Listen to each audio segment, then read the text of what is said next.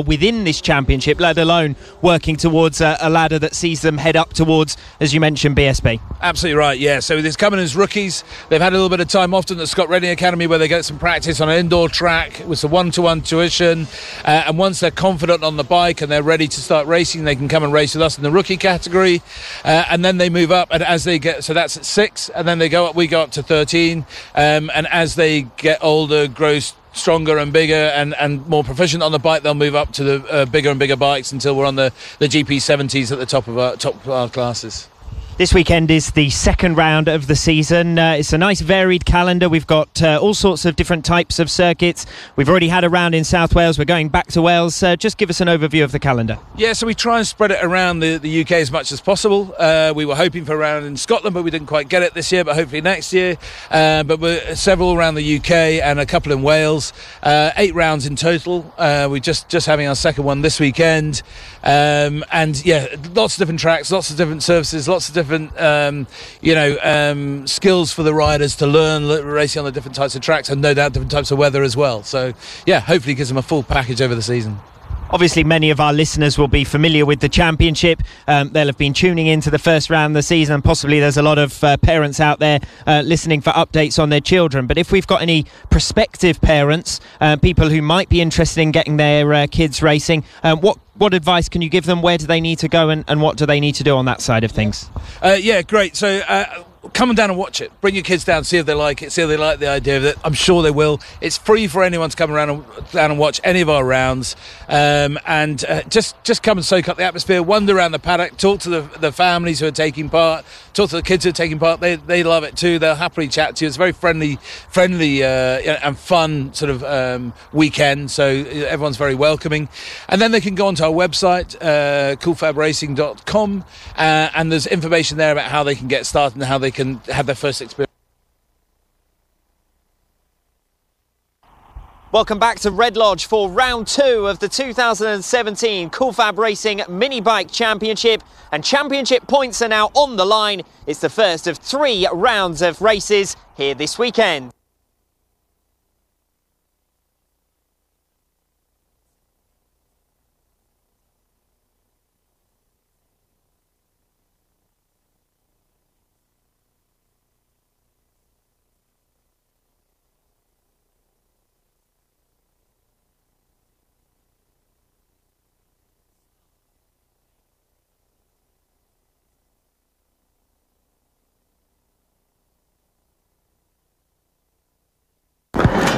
So I'm now joined by Luke Mossey, 24-year-old graduate from FAB-Racing and a current ambassador for the series as well. Clearly here at Red Lodge, this is something of a local round. I think you're based in Cambridge, so always nice to make a trip back to see your roots as well to an extent. Yeah, definitely. It brings a lot of happy memories back. It's just great to see this the young kids doing, following the dream that we all have in this series. So yeah, it's fantastic. Obviously, this is part of a career ladder, one that in your case has taken you right up to BSB. Tell us a bit about how it worked once you'd moved on from this championship, what the next steps are that these riders can aspire to, be that 125s and so on and so forth. Yeah, we graduated onto the Metro Kit 50s in this series, and then onto the 70s, and then they also had a Spanish championship on the Metro Kit 50cc and 70cc geared bike. So we've done that for a year, and then we progressed straight into 125s in Spain. Done that for a few years, and then we eventually come back to the UK in 2009 in Superstock 600, and then we quickly progressed after a year straight into Supersport in 2010. And then we was there for 5 years, won a couple of races. We didn't really have the best years in Supersport, to be fair. We had a lot of injuries and a lot of setbacks, but we finally made our debut in the BSB class in 2015, and third year on, we just won our first race on the weekend. So yeah, pretty good. Before we talk about this season, you've mentioned Spain there. A lot of riders seem to get a lot of track time. Is that just so that they can top up their tan as well? What is it all about going to Spain and doing extra laps? If you go to Spain, it's more you get a lot more track time basically. The series are quite good over there because over here it's quite limited on to what you can do on some of the UK tracks. But it's a great stepping stone. And I think young Charlie Nesbitt's doing Junior Moto 3 World Championship now over there, so it's great for him coming from this series as well. But yeah, it's a really good series back out in Spain. As for back to the UK then, I think your third season now in BSB, so you're well and truly entrenched among the regular competitors in that competition. And as you said, a double race victory last time out. You can't really ask for too much better than that, can you? You must have been delighted. Yeah, we got our new engine on the Wednesday. We tested it Wednesday before we headed to Mallory on the Thursday, and then straight when we got the bike out the crate on Friday morning, the bike was just superb. We only made minor settings to the bike just to suit the Brands Indy circuit, and we weren't outside the top 4 all weekend, and then coming to qualifying, and we qualified second, which we was pretty happy about. We done our homework that weekend with our race pace, and eventually got our first maiden win in superbike, so just absolutely delighted. And then 2 come along in once, so we done the double. Just a all-round fantastic weekend. The sensation and the comments from a lot of the pundits were, OK, that's the first race victory, now the floodgates are going to open, and then immediately to come out with the second one. I suppose they were quite smug with themselves to have been proved right. 2 race victories, so where do you go from here? We're second in the championship now, just 5 points off my teammate Leon. Things are looking really positive. It's only round 2. We've still got a long way to go in the season. There's still going to be the likes of Shaky coming through, who's having a bit of a hard time at the moment, but just looking really positive. I'm really happy with the bike. I've never had such a strong start to a season, and that's including my Supersport career and Superstock career. But it's a long season, and we've got Alton Park next weekend, another circuit that I really enjoy. We just need to keep making sure that we keep racking up these podium credits ready for the showdown. And now we've got these these first 2 wins. We want a couple of more for the end of the season. But looking in really good shape now for the rest of the season.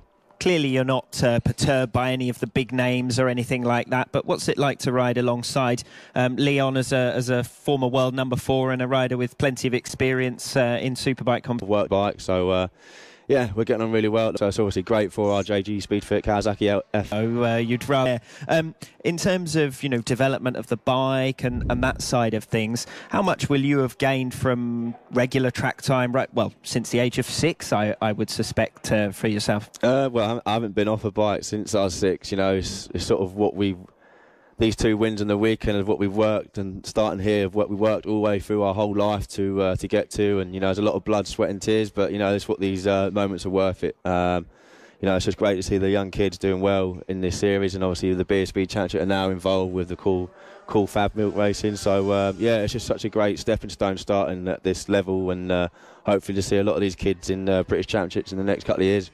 We always talk at Cool Fab about being a professional athlete, being a professional motor racer, being more than simply going out, getting on the bike and doing that side of things. Using your experience, obviously, racing in BSB, what can you advise the riders? What do they need to be doing to make sure that they get those opportunities, that they're able to progress? And then, in the same way that you're an ambassador, you're also representing your brand. What are those types of things that they need to be doing? The biggest thing is really just to keep sticking at it. Eventually it will come, and you're only young, you're learning all the time, and I'm still learning now. On the weekend we was learning again. You never stop learning in this game, and for the kids, there's a few times when we was younger that we thought about giving up, but you just got to keep sticking at it, and eventually hopefully something will come along one day and be in such a high championship like BSB. At the moment, the target and the focus is obviously to win the championship this season. Where do you see yourself going forward? What are your aspirations? Because I'm sure that you still continue to set goals ahead of yourself in the years to come. It's my 3rd year in BSB, so we're still early days yet in my career in the British Superbike Championship. Obviously now we are looking to be hopefully British champion this year. If not, the next year. It's my 3rd year now with Bournemouth Kawasaki.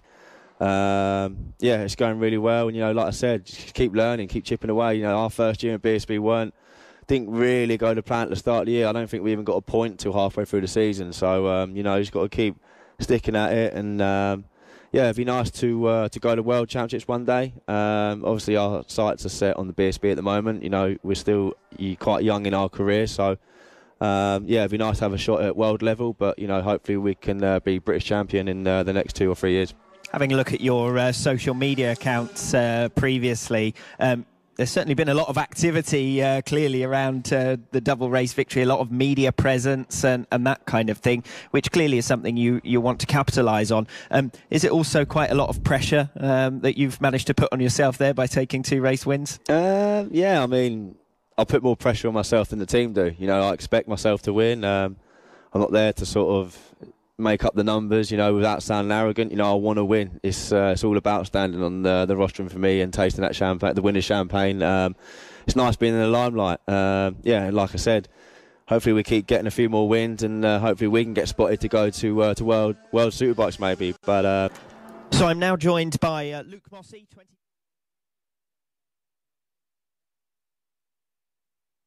This is Cool Fab Racing.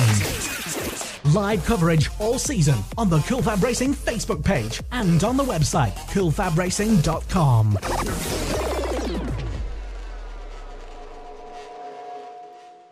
Now out onto the circuits for the opening race of the weekend. It's the first round of races in the AC40 Rookies category. Lining up in this one, 4 of the top 5 scorers from the opening round in Llandough, including South Wales Race 3 winner Orlando Phillips, but he only qualified down in 7th position, so he now has a lot of work to do from the 4th row of the grid if he wants to make it up to and challenge the top performers from the opening round in South Wales.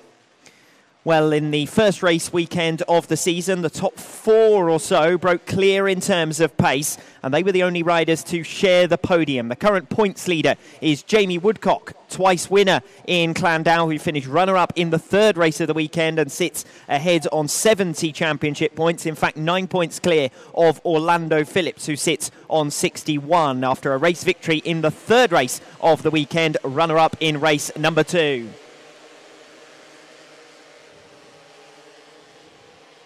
Coming out and round the circuit for the first time on our warm-up lap before the riders assemble on the grid, and then we get underway with the first race action of the weekends.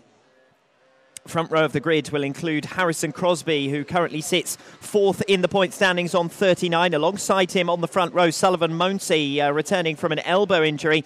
The second row of the grid, Luca Hopkins, 5th in the points coming into this event, 35 championship points. He's alongside the championship leader, Jamie Woodcock, 70 championship points, as I said, 2 race victories in the opening 2 races of the season, and then a runner-up position in race 3 in Llandough. The third row of the grid, Saffron Watley and Ethan Sparks, and then the 4th row featuring Orlando Phillips and Alfie Davidson. So surprised to have seen the current second place rider, Orlando Phillips, finishing down in 7th position in qualifying. But we are now getting underway with the opening race action of the weekend. It's Sullivan Mounsey then who leads the way ahead of Harrison Hopkins in 3rd. Jamie Woodcock in 4th position. Phillips immediately making progress up to 5th place at the end of the opening lap. Harrison Crosby dropping back. Sullivan Mounsey coming through. Coming around the top end of this and out towards the Simpson Straight. And back down, and Phillips can make progress position in the early stages, working his way through up into 5th lap. They now cross the line to complete lap number 2. It's still Sullivan Mounsey who leads the way with Harrison Crosby in 2nd, Luca Hopkins in 3rd, Jamie Woodcock, the current championship leader, in 4th position. Orlando Phillips already up to 5th, but not making too much further progress from there. Packed closely together in the less than a second between the top 3, really. Jamie Woodcock then in 4th position, a bit of a gap behind the top 3 and to the remainder of that pack. Orlando Phillips trying to work his way through from P5. He was just under half a second from Jamie Woodcock, the current championship leader. In terms of the championship battle, those 2 riders sit 4th and 5th at the moment, the top 2 in the series overall. So an opportunity for a few of their rivals to try and make back some ground here as we work our way back down towards Paddock Bend to complete the 3rd lap of the race. Leads the way on that last lap. So Harrison Crosby now matching his pace, a new personal best for the majority of the riders in the top 8. Only Sullivan Mounsey not improving on his previous best, and Harrison Crosby gaining a little bit of ground. You can see it's nice and tight between those top 2. The gap starting to grow between the remainder of the pack, but the top 3 are very closely packed together. Mounsey in front, Crosby in second, Hopkins starting to be dropped back slightly in third position, but all with and Hopkins was the far challenges through the side of Sullivan Mounsey, who missed the opening round and has a lot of points to make up clearly in the context of the championship overall, with the top score at the opening round scoring 70. That's a lot of points to haul in, but it's been a promising start from Sullivan Mounsey. A new fastest lap of the race from Harrison Crosby in P2. It's only a slight gain though on Mounsey, with the gap still at just over 0.2 of a second between the top 2. Luca Hopkins sitting in third position. All of the top 3 running 55.9s last lap around. Whether that means they're holding back one another's pace at this stage remains to be seen. Jamie Woodcock, the current championship leader, some way adrift now of the top 3. 5 seconds in arrears in fourth position. Fifth place with Orlando Phillips, who after bursting through from 7th to 5th in the run in the opening lap, has then been stuck in 5th position, unable to make any further progress. He's still half a second behind Jamie Woodcock, as he has been for the majority of these opening laps. We're halfway through now this race number 1 in the AC40 rookies category, and the top trio are starting to negotiate lap traffic and try and work their way through as they come off Paddock Bend to complete lap number 5. Mounsey only narrowly in front from Harrison Crosby, the gap down to less than 0.2 of a second now. Luca Hopkins, as I said on the previous lap, has dropped back slightly, and Crosby is certainly going after the race leader. He tries to go wider in through there, in towards 180, and see if he can then get the cut back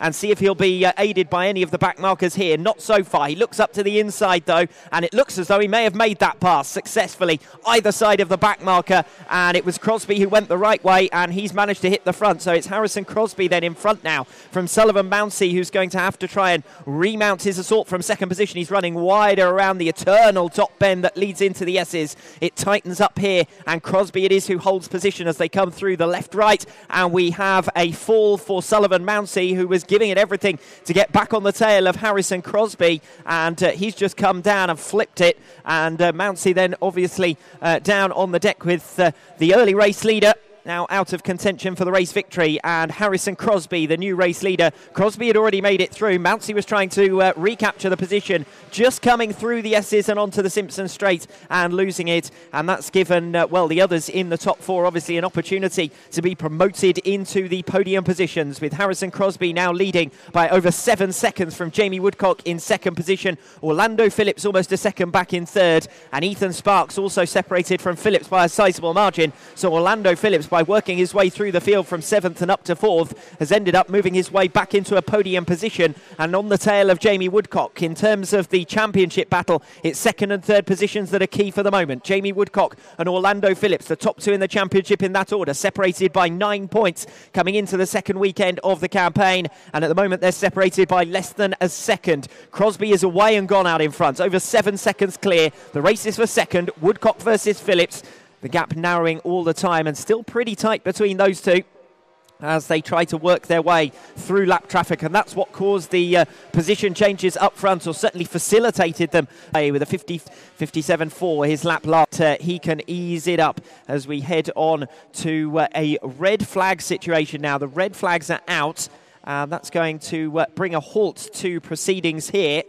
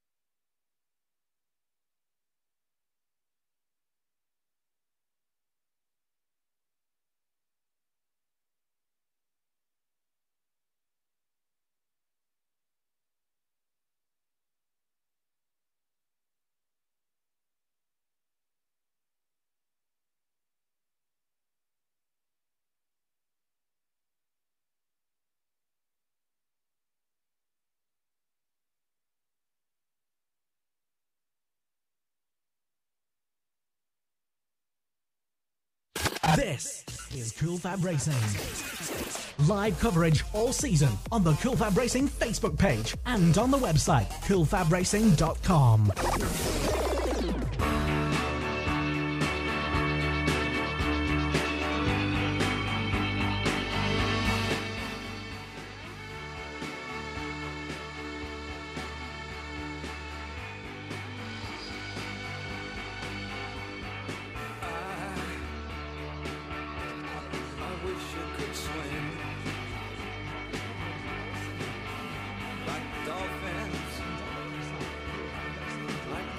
Can swing.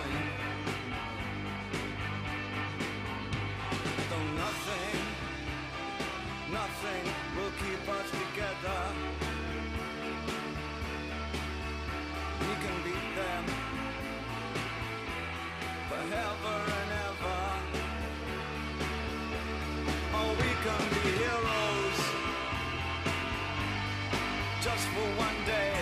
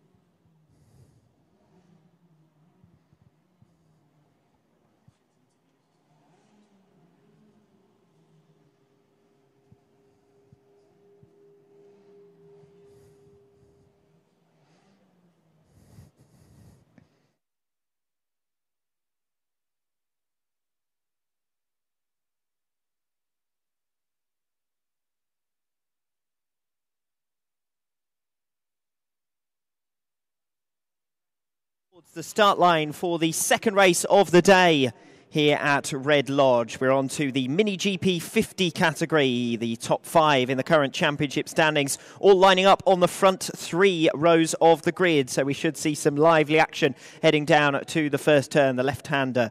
Here we line up then, and off the front row, it's Casey O'Gorman, 75 points out of a possible 75, the race winner in all 3 races in the opening round at Clandow. Alongside him, Corey Stainer, currently second in the championship, 2 second places and a 4th position in the second race in South Wales. He sits on 53 points, a point ahead of Evan Belford, who's 3rd on the grid. So the top 3 in the championship lining up in the top 3 positions on the grid. Belford has Bailey Stewart Campbell alongside him. What a performance it was from Bailey Stewart-Campbell on the 99 bike in qualifying. Currently 10th in the championship point standings on 20 after a non-scoring race in the third race of the weekend at the opening round. But a brilliant fourth position in qualifying gives him an opportunity to make back some of that lost ground. The third row of the grid, the fourth and fifth position riders in the current championship standings. Finn Smart, who sits fourth on 40 championship points, and Sandy Horn, who sits fifth on 33. So the challenge for these riders is to try and get on terms with Casey O'Gorman as quickly as possible before he continues to stretch away his championship lead. He's managed to get pole position by almost a second in qualifying. And now it's just a question of whether Corey Stainer or any of the others can give him a run for his money in the first race of the weekend here at Red Lodge in the Mini GP 50 category. The riders watching then for the lights. And we're underway. Poor start from P6, and Sandy Horn's got away very poorly there with a lot of lift off the line, and that's going to have cost a few positions. The top two breaking clear and away together. Casey O'Gorman and Corey Stainer, just as they did in the opening round in Clandau, are renewing their duel, renewing their rivalry as they go side by side into the top bend and through the S's and working their way around the technical section before they come down the Simpson Straight towards Paddock Bend and to the completion of the opening lap. The top four now have pretty sizable margins between them. We've got a good battle on, though, for 4th, 5th, 6th and 7th places. It looks as though Bailey Stewart-Campbell has lost a couple of places off the line. It's Casey O'Gorman who leads then at the end of the opening lap by over a second from Corey Stainer. I did suggest that the gap seemed to be emerging quite dramatically. Bailey Stewart-Campbell did indeed lose a position on the opening lap to Finn Smart, as I suggested. Smart is up to 5th position. Sandy Horn managed to recover from what I suggested might have been a poor start, but ended up working out quite well, because by the end of the opening lap,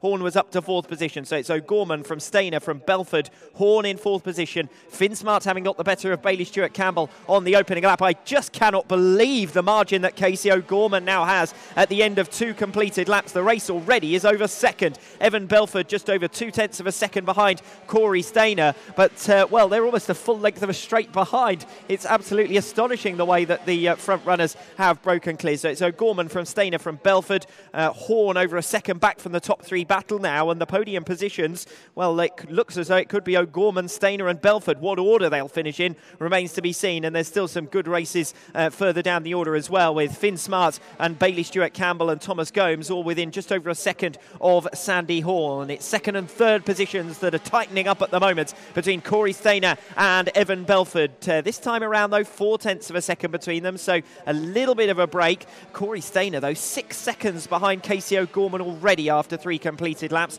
and O'Gorman can probably afford to relax up the pace now a little bit and still hold on to the race lead. Bailey Stewart-Campbell under some pressure from Thomas Gomes there further back through the field as they work their way through with a little bit of twitching, just trying to ensure that they hold their respective positions.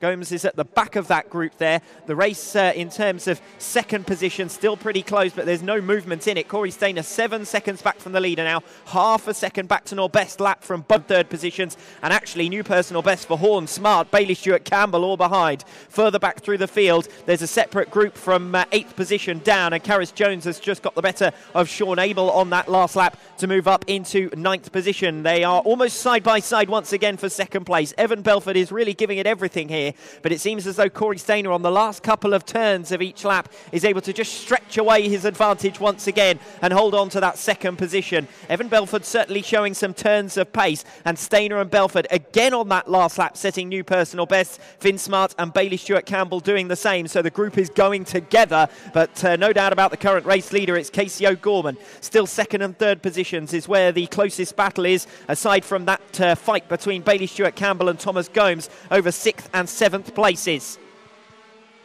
Finally, the front runner starting to spread out slightly, and Casey O'Gorman is away and gone. 33.3, his personal best so far in this race. Casey at the opening round in class was challenged. He didn't have in this opening race in the Mini GP 50 category. It's O'Gorman from Stainer from Belford in 3rd. Sandy Horn in 4th position with a new personal best last lap around. Tracked in 5th position by Finn Smart, who gained fractionally but not significantly on that last lap around.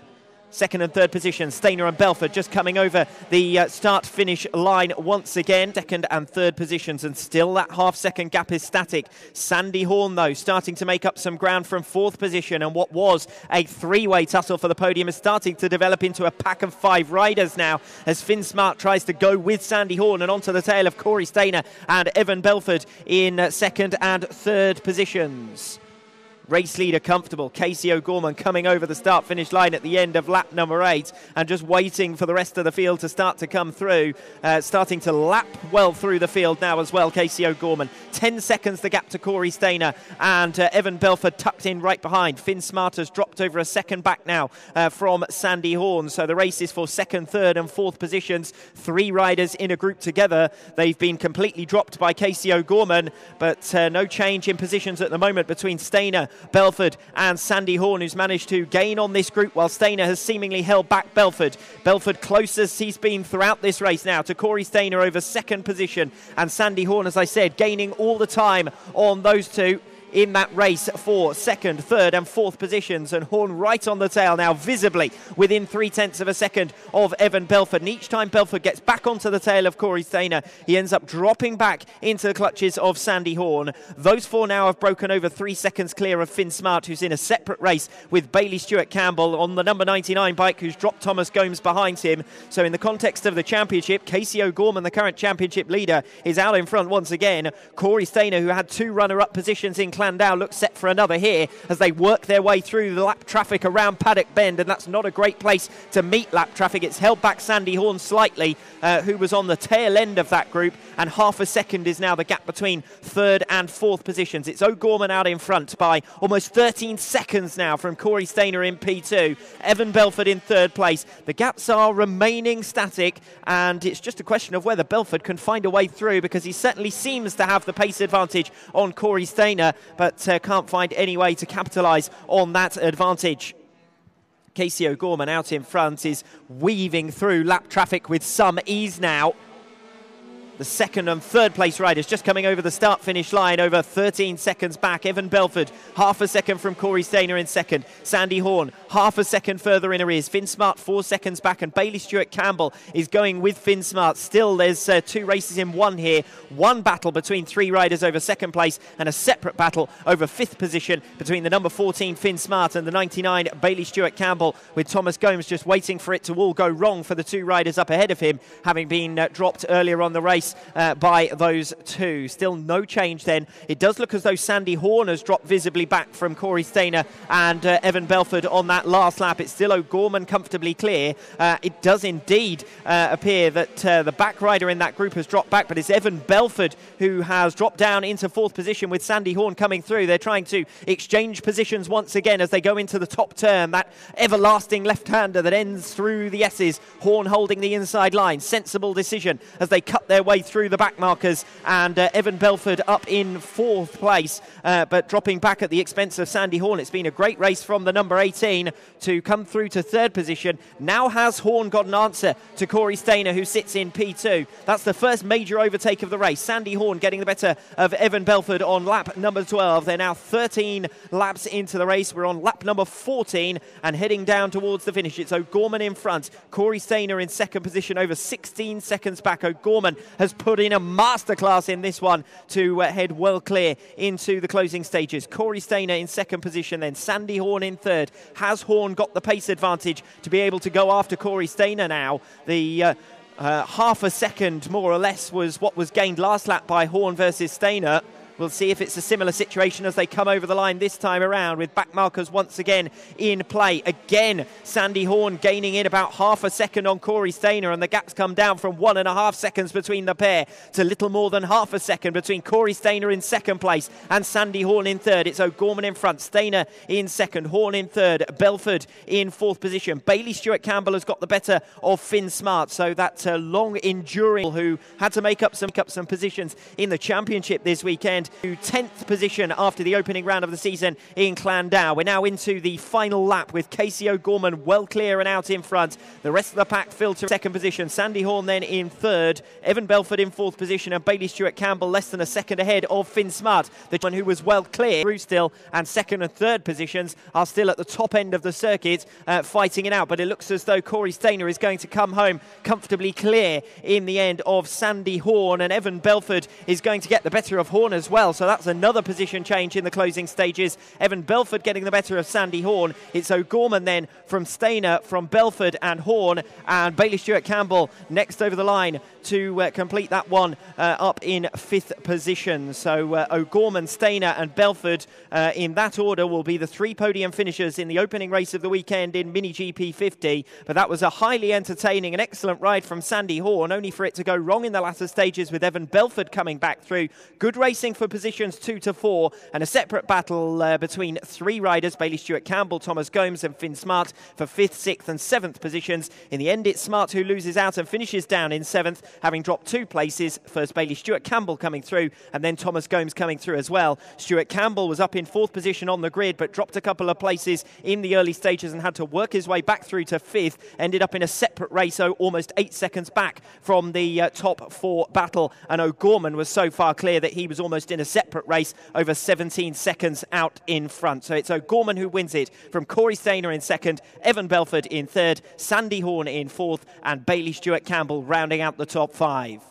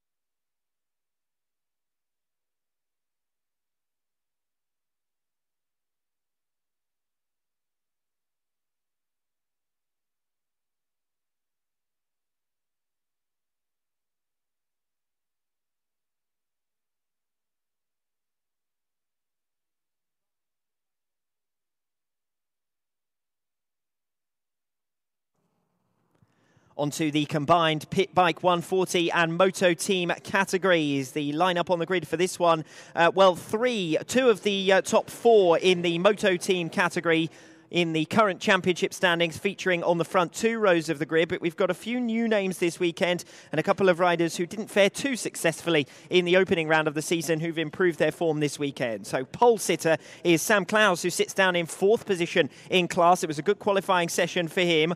Half a second clear of James Blackburn, who sits alongside him on P2. The second row of the grid, the current 3rd place rider in the Moto Team class is Will Howarth, 54 championship points. He's 14 clear of Sam Clowes, but sits directly behind him on the starting line. Alex Vella completes the second row on the 621 bike in 4th position. 5th place is with the current 2nd place rider in the Pit Bike 140 category, Ben Pascoe, who sits on 60 championship points, and the 2nd place rider at the moment in the Moto Team class, which is Steve Ball, who was the class winner in the Moto Team category in the opening race of the weekend in Clandau. Things didn't quite work out as well for him in subsequent races, although he finished runner-up to Hudson Kenneth, the current championship leader in the Moto Team, who is sitting out this weekend. Fraser Kinnaird on row number 4 is currently 5th in Moto Team. That gives you the picture of the top performers coming into race number 1 in the Pit Bike 140 and Moto Team categories. Sam Clowes, the pole sitter, with a poor start there, immediately drops back down to 4th position. So a very bad start for him, but the rest of the pack away pretty well. 2nd place in particular, James Blackburn, who didn't feature at the opening round of the season, but looks set to make an immediate impact, already appearing on the front row of the grid after a P2 position in qualifying, half a second clear of Will Howarth. Remember, as these riders filter round, that there's 2 classes in one here, so finishing in the top 3 of the race obviously will guarantee you a podium, but in theory we could see a 4th place rider make it onto a podium, or even further back than that. It's the Pit Bike 140 riders who have their top 3 at the moment in the race. So looking at the Moto team classes, Will Howarth, Fraser Kinnaird and Steve Ball is their top 3. The top 3 on track are James Blackburn, Alex Vella and Sam Klaus. Klaus trying to find his way back through now from 3rd position as they work their way towards the Simpson Straight on lap number 2. The closest race is for 2nd position between Alex Vella and Sam Klaus. A big gap then to 4th position in the race, which is the top performer at the moment in the Moto team category, and that's Will Howarth. They head back down towards turn number 1, the Senna complex, and Klaus not close enough to challenge on the tail of Alex Vella, but was the fastest rider on that last lap and is now visibly closing up to P2. Less than 0.2 of a second between 2nd and 3rd places at the end of that 2nd lap. He's going deep around the outside. He's going to try and run all the way around the outside. That'll give him the inside advantage then on the right-hander and onto the Simpson Straight, and a perfectly executed move from Sam Klaus to recover 2nd place. Now, does he have enough to go after James Blackburn? This is an important weekend for Sam Klaus. He was the pole sitter. He's going to be the pole sitter throughout this weekend, of course, after his excellent efforts in qualifying, but he missed out off the line and is now being made to work very hard indeed. As I said, Alex Vella dropping back a position on that last lap. Klaus up to P2 now and setting a new fastest lap of the race with a 34.7 on that lap number 3. 0.4 of a second still to make up on James Blackburn, but it looks as though it's a lot less than that now as they come back towards the Simpson Straight once again on lap number 4, and Klaus is all over the tail of James Blackburn. Blackburn has the position, Klaus has the speed. Will Blackburn be able to hold him off? It's a long race to try and defend throughout, and Blackburn needs to find some extra pace. He sets his own personal best lap, and Klaus comes over the line right behind him, so James Blackburn is trying to step up the pace now, ahead of Sam Klaus in 2nd position, Alex Vella in 3rd, Will Howarth in 4th. Further back in the Moto team class, Steve Ball has made progress at the expense of Fraser Kinnaird, who's dropped back to 8th position in the race. That's 4th position in class. So it's a race in the leading positions between James Blackburn and Sam Klaus, ahead of Alex Vella. The top 3 separated by just over a second, and the top 2 in particular as tight as you could possibly want, 0.3 of a second. But since making it onto the tail of James Blackburn, Sam Klaus hasn't really been able to make too much further progress. I mentioned Fraser Kinnaird. He's dropped right back to the back now, so out of my line of sight. I'm not sure entirely what happened there, whether that was a mechanical issue, but Kinnaird's gone to the back after sitting in the top 3 places in class, leaving Will Howarth, Steve Ball and Keith Bolton the current top 3 in the Moto team category. Steve Ball in particular on the march with a new personal best last time around, a 35.7. The current race leader just coming over the line to start lap number 7, James Blackburn, with a new fastest lap of the race, a 34.3. Sam Klaus though not too far behind him at all, and they're coming up to a pair of backmarkers who are involved in their own separate race, and both cutting their way through. Is that going to give an opportunity to Klaus to try and make a pass? He's certainly trying to move around on the tail of his rival and wait for an opportunity. Klaus right on the tail of Blackburn, but Blackburn has successfully negotiated that lap traffic and still holds the race lead. It's Blackburn in front then, from Klaus in 2nd, Alex Vella in 3rd position, being dropped comprehensively now by these top 2, and then there's a separate race, almost a 4 in terms of those leading pair. It's a half-second gap. James Blackburn was 0.2 of a second faster than Sam Klaus on that last lap. Klaus has got straight back onto his tail. Blackburn looking the wrong way. Klaus was going around the outside of that right-hander at the end of that sweeping left, and now onto the main straight once again at the end of lap number 8, and it's James Blackburn in front. A new fastest lap of the race from Sam Klaus, a 34 flat, almost 0.3, well, just over 0.3 of a second faster than James Blackburn last time around. Klaus then is on the march once again, 0.2 of a second between them as they come into the top turn and around that everlasting left-hander. Patience is the key as they come into the S's, and down goes the rider in 2nd position, Sam Klaus, who was chasing the race leader. So Sam Klaus, who was the pole sitter, who dropped back to 3rd place, who recovered to 2nd, is now out of contention for the race lead. James Blackburn is going to go away, and unless something dramatic happens to the newly comfortable race leader, James Blackburn should be on his way towards victory. It's a question of where Sam Klaus now filters back into the group. He's dropped a couple of places, but he is still running. He's He's in 5th place now, Sam Clowes. 6th place possibly, behind Steve Ball, behind Ben Pascoe, behind Will Howarth in the Moto Team category, the current leader in that Moto Team class. It's James Blackburn then who leads it now from Alex Vella, 5 seconds behind. Will Howarth is in 3rd position in the race now, and up in the lead position in terms of that Moto Team category, of course. Ben Pascoe inherits 3rd position in the Pit Bike 140 category. Ben Pascoe, who currently sits 2nd in the championship in the Pit Bike class. Just watching the riders filter back around turn 1 once again up towards Senna, just to see where Sam Clowes is filtering through. He's up on the tail of Steve Ball, which is for 5th position in the race. He's actually looking set to take that 5th position. He comes thundering down the inside in towards the S's, into that long left-hander, and he has made that move stick. So up to 5th position once again, it's Sam Clowes, with Steve Ball relegated backwards. It's James Blackburn who leads the way from Alex Vella in 2nd. 3rd place and close to him, it's Will Howarth, but they're in separate classes, of course. Will Howarth a 2nd now in arrears of Alex Vella, who sits in P2. But in terms of the Pit Bike 140 category, it's Blackburn, Vella and Pascoe in that order. I did confirm that earlier in that lap Sam Clowes got the better of Steve Ball up the inside into the top turn. Clowes is now up to 5th position, Ball dropped down to 6th. Keith Bolton still rounding out the top 7 in 7th position. So it's Blackburn from Vella up front by almost 7 seconds. James Blackburn really inheriting a comfortable race lead as a result of that fall for his main rival in the race, Sam Clowes, and we were in for a pretty spectacular race until that incident occurred. So a real shame actually, because those two were really going at it. Sam Clowes having fought his way past James Blackburn battling back, holding on to the race lead. The harder Clowes attacked, the more error-strewn it started to become, and he just lost it coming around the end of the left-hander at what they call the S's here at Red Lodge.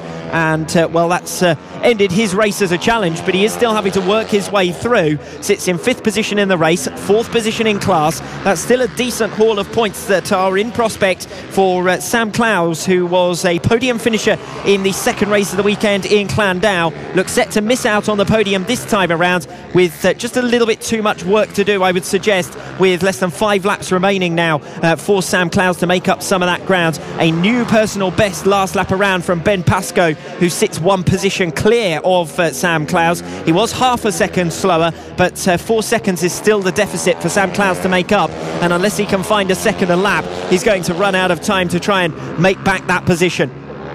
Still close between 2nd and 3rd on track, remembering that those two riders are in separate classes. That's Alex Vella on the 621 bike and the 96 of Will Howarth. 0.2 of a second in arrears, fractionally faster that last lap than Alex Vella. The current leader in the Moto Team category doesn't need to do too much about trying to gain an extra position, because he is already his class leader. Ben Pascoe behind him on track, trying to respond to Sam Clowes. That gap down to just over 3 seconds now. So I said that Clowes needs about a second a lap. Well, he's gained 7/10 on that last lap. It's not quite a second, but that's where the race is. 4th and 5th positions, with Sam Clowes trying to make up ground at the moment on P4. James Blackburn, with 15 completed laps, is well clear out in front, 8 seconds up on Alex Vella in 2nd position. Still close to the tail of him is Will Howarth in 3rd. 4th position with Ben Pascoe. Sam Clowes still making progress on the 31 bike. That gap down to just over 1.5 seconds now, and 4th and 5th positions are going to come alive in the latter stages between the 81 and the 31, and that's for 3rd in class. 3rd step on the podium in the Pit Bike 140 category, with Clowes closing all the time on Ben Pascoe. Does he have enough time to make it? He could do with doing so in the context of the championship. Pascoe sits 20 points clear of him after the opening round of the season in Clandau. Alex Vella's dropped back behind Will Howarth now, but as I said previously, that doesn't mean too much in terms of the fact that those two are in separate classes. Will Howarth in the Moto Team category, and Alex Vella, of course, in the Pit Bike 140s. The focus in the context of these podium places is Sam Clowes, who actually seems to have dropped back once again. Steve Ball coming past him. Steve Ball is a Moto Team rider, so again doesn't have an impact in the context of that race. There's a whole stream of riders now working their way through Paddock Bend all together, and Will Howarth is in the mix of that group, along with Alex Vella, who's right tucked up behind him now, 2nd and 3rd positions in this race. Ben Pascoe in that separate battle. Sam Clowes has had a disastrous lap last time around, so not sure what happened there to him, but he's now out of contention once again. So it's James Blackburn who leads it, from Will Howarth in 2nd, Alex Vella in 3rd, Ben Pascoe in 4th position, and Steve Ball completing the top 5. This is a good race from Steve Ball in the context of the Moto Team Championship. He sat 2 points clear ahead of Will Howarth coming into this one. Howarth's going to get the better of him here. Howarth will take 3rd in the race. Alex Vella coming back through there in the closing stages. So good job from Alex Vella. James Blackburn and Alex Vella then finishing in the top 2 in the pit bike 140 category, and those were 2 of the riders who didn't feature in the opening round. So an important 3rd position in the pit bike 140 category for Ben Pascoe, who finishes 4th in the race, but that enables him to take a sizable haul of points in the context of the series overall. In terms of the Moto Team category, Will Howarth, Steve Ball and Keith Bolton is the eventual top 3 there. So a look at the race result, and it's James Blackburn who takes the win by over 8 seconds ahead of Alex Vella in 2nd. 3rd place going the way of Will Howarth. A race-long battle between Vella and Howarth, but of course they are in separate classes, separate categories, so that didn't impact too much on their positions in the context of the championship overall. Ben Pascoe 4th in the race, is 3rd in the pit bike 140 category. 5th position in the race and well adrift of the top 4 was Steve Ball. Sam Clouse held that position for much of the race after falling in the early stages whilst challenging on the tail of James Blackburn. That race turned into an outright disaster for Sam Clouse, who finishes well down the order in the end, but will at least have the consolation of a pole position start once again next time they come out onto the circuit for the 2nd round of races in the pit bike 140 and Moto Team categories. Blackburn, Vella, Howarth, Pascoe and Ball, the top 5 finishers in that mixed grid, race number 1 in the pit bike 140 and Moto Team classes. This is the Cool Fab Racing British Mini Bikes Championship, the official partner series to the BSB.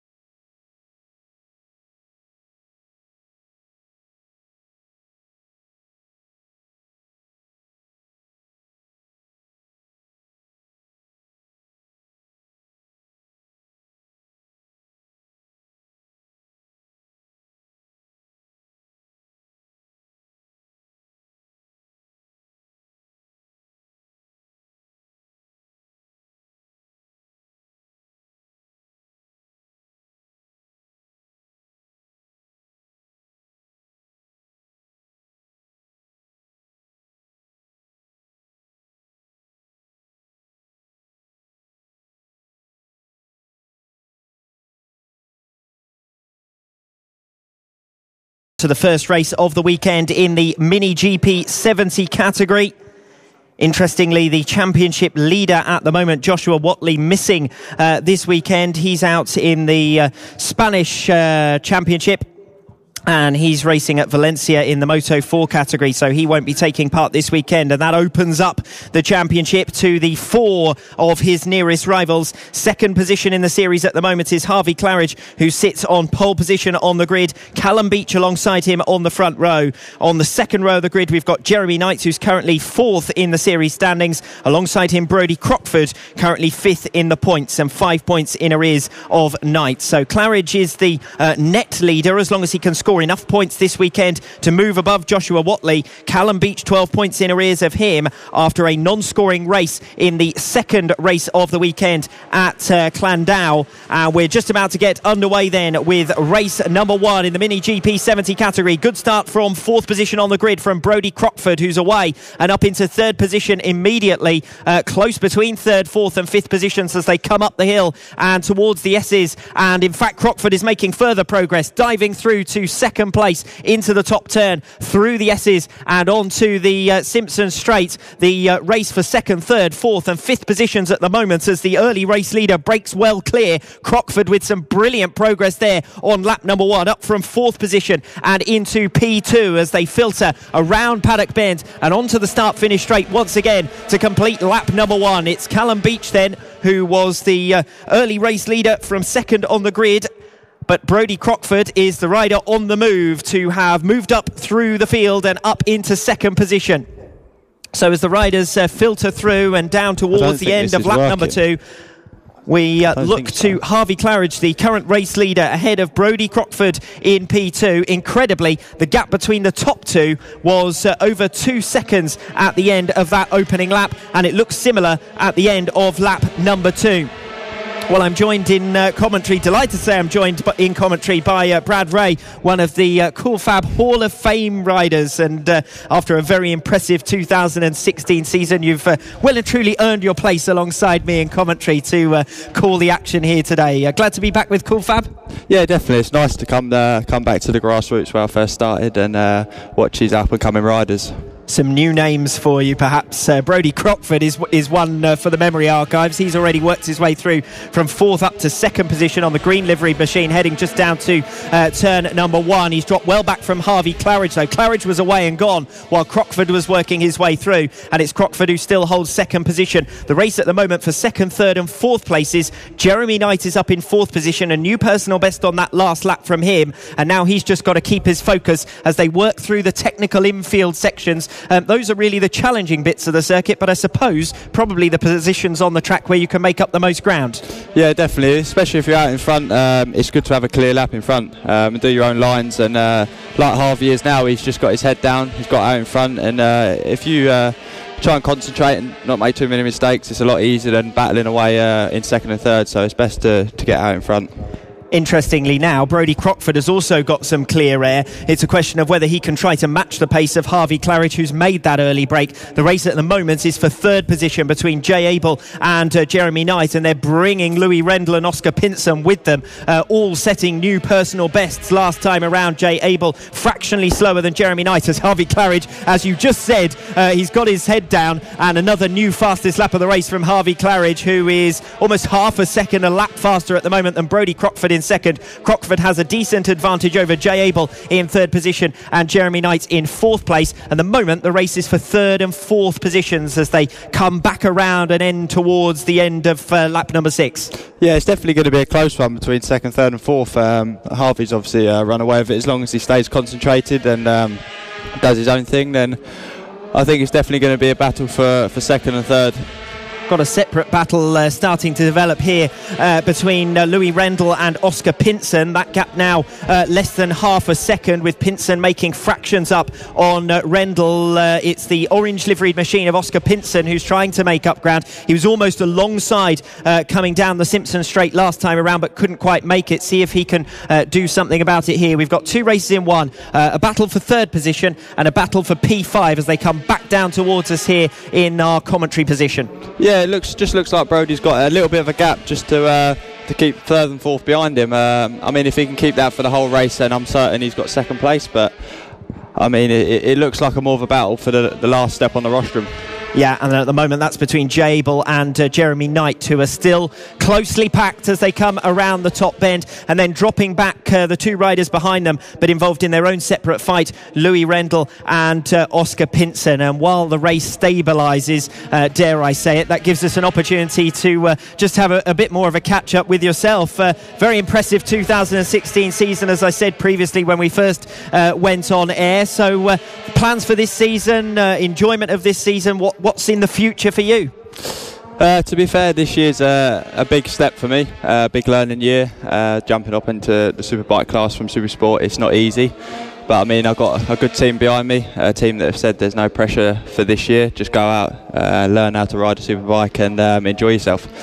And for me, that's a big thing, because if a team puts pressure on you in your first year, you start making mistakes which you don't need. And already we're sort of showing good pace on the superbike. We've just got to stay grounded, keep learn from all the other riders, And you're in good company as well there, because there's, as we were saying earlier on in our programme, a good couple of cool FAB-Racing graduates who are out there, and one in particular who has just made his name by taking 2 race victories. So as I say, you're in good company, and that's a good sign for the future, isn't it? Yeah, definitely. To be out on track with the likes of like Hopkins and Sylvain Gintoli, all them sort of people who I've watched growing up in my career, and to be at Brands and to overtake Hopkins and beat him to the line was so surreal and quite surprising. But I mean, I'm still learning. It's going to be a learning year all year, and the new Suzuki's a good bike, and I think it's just going to take a little bit more time. But I mean, I've got a good team behind me, and I just got to keep learning. And talking about these riders who are still learning their trade but giving us plenty of entertainment at the moment, a good battle on for 3rd position as we rejoin that race between Jay Abel and Jeremy Knight. There was less than a tenth of a second between them on that last lap. It looks as though it's been fairly challenging for the riders to find an appropriate overtaking place. Is that because of the high-speed nature? I mean, the longest straight on this circuit leads into a fast left-hander, so there's no real major braking zone for someone to make a big lunge. Yeah, that's it. I mean, the bikes are so equal. It is hard to make a move anywhere, and there's not too many corners around this track that you can make them. And if you do is sort of a lunge and sort of stand the other rider up, that's about it. But if you can get a good drive out the corner and be good on the brakes, I'm sure you can make a move somewhere. At the moment, the gaps are fairly static. That race between Louis Rendell and Oscar Pinson has sort of been ended. Pinson, a lap ago, had a bit of a wobble, a bit of a moment. He's lost a position. Callum Beach has come through up to P6. So the current positions now are Harvey Claridge out in front. He's away and gone. Forget about him. 6 seconds clear. And barring any errors, he's going to take the first race victory of the weekend. The current 2nd place man in the championship, who is set to move into the championship lead this weekend. Still, that race is on going for 3rd position. That's as close as that's been between Jay Abel and Jeremy Knight. But again, as you said, it's very difficult for him to get alongside, and each time he does get alongside, he's having to make the decision to back out of it. He can't quite get half a bike length alongside to try and make that stand-up move that you were talking about. Yeah, that's it. If you can get close enough to think about a move, then you should be close enough to make a move. But it is quite difficult. As you can see, he's right on his tail now, so if he can just stay there and try and line up a move in the next lap and think about it, it'd be fine. He's certainly getting closer, but it's going to take something special to find his way through. There's about a bike length between them still. Once again, still less than 0.2 of a second between those two for the last 2 or 3 laps. Jay Abel at the moment holding that 3rd position over a second back from Brodie Crockford, who has, to be fair to him, managed to maintain the pace of Harvey Claridge out in front, but perhaps is going to need another sensational start next time around to see if he can get the better of Claridge when we obviously get to round 2. For the moment, the focus in the round 1 race in this mini GP70 category is that battle between 3rd and 4th position. It's getting closer all the time, and again he's having to back out of it at the last moment. Yeah, it's a bit frustrating to be in places like that because you just want to make a move, but yeah, he's showing good pace, and I think if he can get close enough, he will make a move. He's certainly trying to do so. If you can manage to get all the way around the outside of that left-hander, obviously you have the inside then into the right-hander, but it's so much further to go. So that move worked out in the pit bike race, but it hasn't worked out in any of these categories. And still the gap around about a tenth of a second as they come towards the start-finish line once again and complete the race. Well, what an excellent battle that was between Jay Abel and Jeremy Knight, but in the end, no way for Knight to come through. He kept trying up the inside coming off the final bend, looking down the inside of the straight not long enough though for him to find a way through. No, that's it. You can't knock him. He tried his best there to get on the last space on the rostrum, and I'm sure he'll work it out for race 2. Well, the official result, Harvey Claridge the winner then, ahead of Brodie Crockford in 2nd. A great start it was for Crockford, and involved in the battling right from the start. Jay Abel and Jeremy Knight in their own race for 3rd position. Louis Rendell versus Callum Beach and Oscar Pinson further down the order. Pinson held 6th place and was right on the tail of Rendell, but got it wrong and dropped out of contention as the race went on. Still 2 really entertaining battles there in the Mini GP 70 class. So continuing our conversation then with Brad Ray, and I suppose what we want to get from you is an idea of what the riders need to be doing, what they need to be aspiring to end up in your position, because I'm sure that for every rider who does make it, there's someone who doesn't. So for you, what do you think it was that maybe you were doing at this point when you were out on the track that helped you to get where you are into BSB, which is the goal? I To be fair, it is hard, and it's getting harder and harder each year for younger riders to get up into the stages like VSB. But I mean, you just need a lot of support from your family and from your sponsors. That's one of the main things, and obviously you've got to give it 100% when you're out there and try and prove yourself for a ride. It is getting tougher and tougher nowadays, because I mean, you can have the talent, and everyone knows you've got the talent, but everyone wants money from you, and that's the biggest part nowadays. But to be fair, if you can prove yourself in the younger stages now and try and make the right move early on, it does make it a bit easier. You mentioned the money side of things. Obviously, that money can come in various different ways, because it can also be the money that you generate for the business. So, in other words, how you're involved on the corporate side, how you make the brand look good in the media, that kind of thing. There's a lot more to it than simply turning up and racing, isn't there? Yeah, 100%. When you go and ask the team to ride for them, they always say a budget, and you think, bloody hell, that's expensive, that is. But when you cut it down and see where all that money goes, you can understand why it is so expensive to race in the likes of British Superbikes. But I mean, as a young kid from now, you just got to stick to what you're doing and keep pushing 100% and keep following your dream. We're now moving on to the circuit for the Pit Bike Open, round one of their weekend.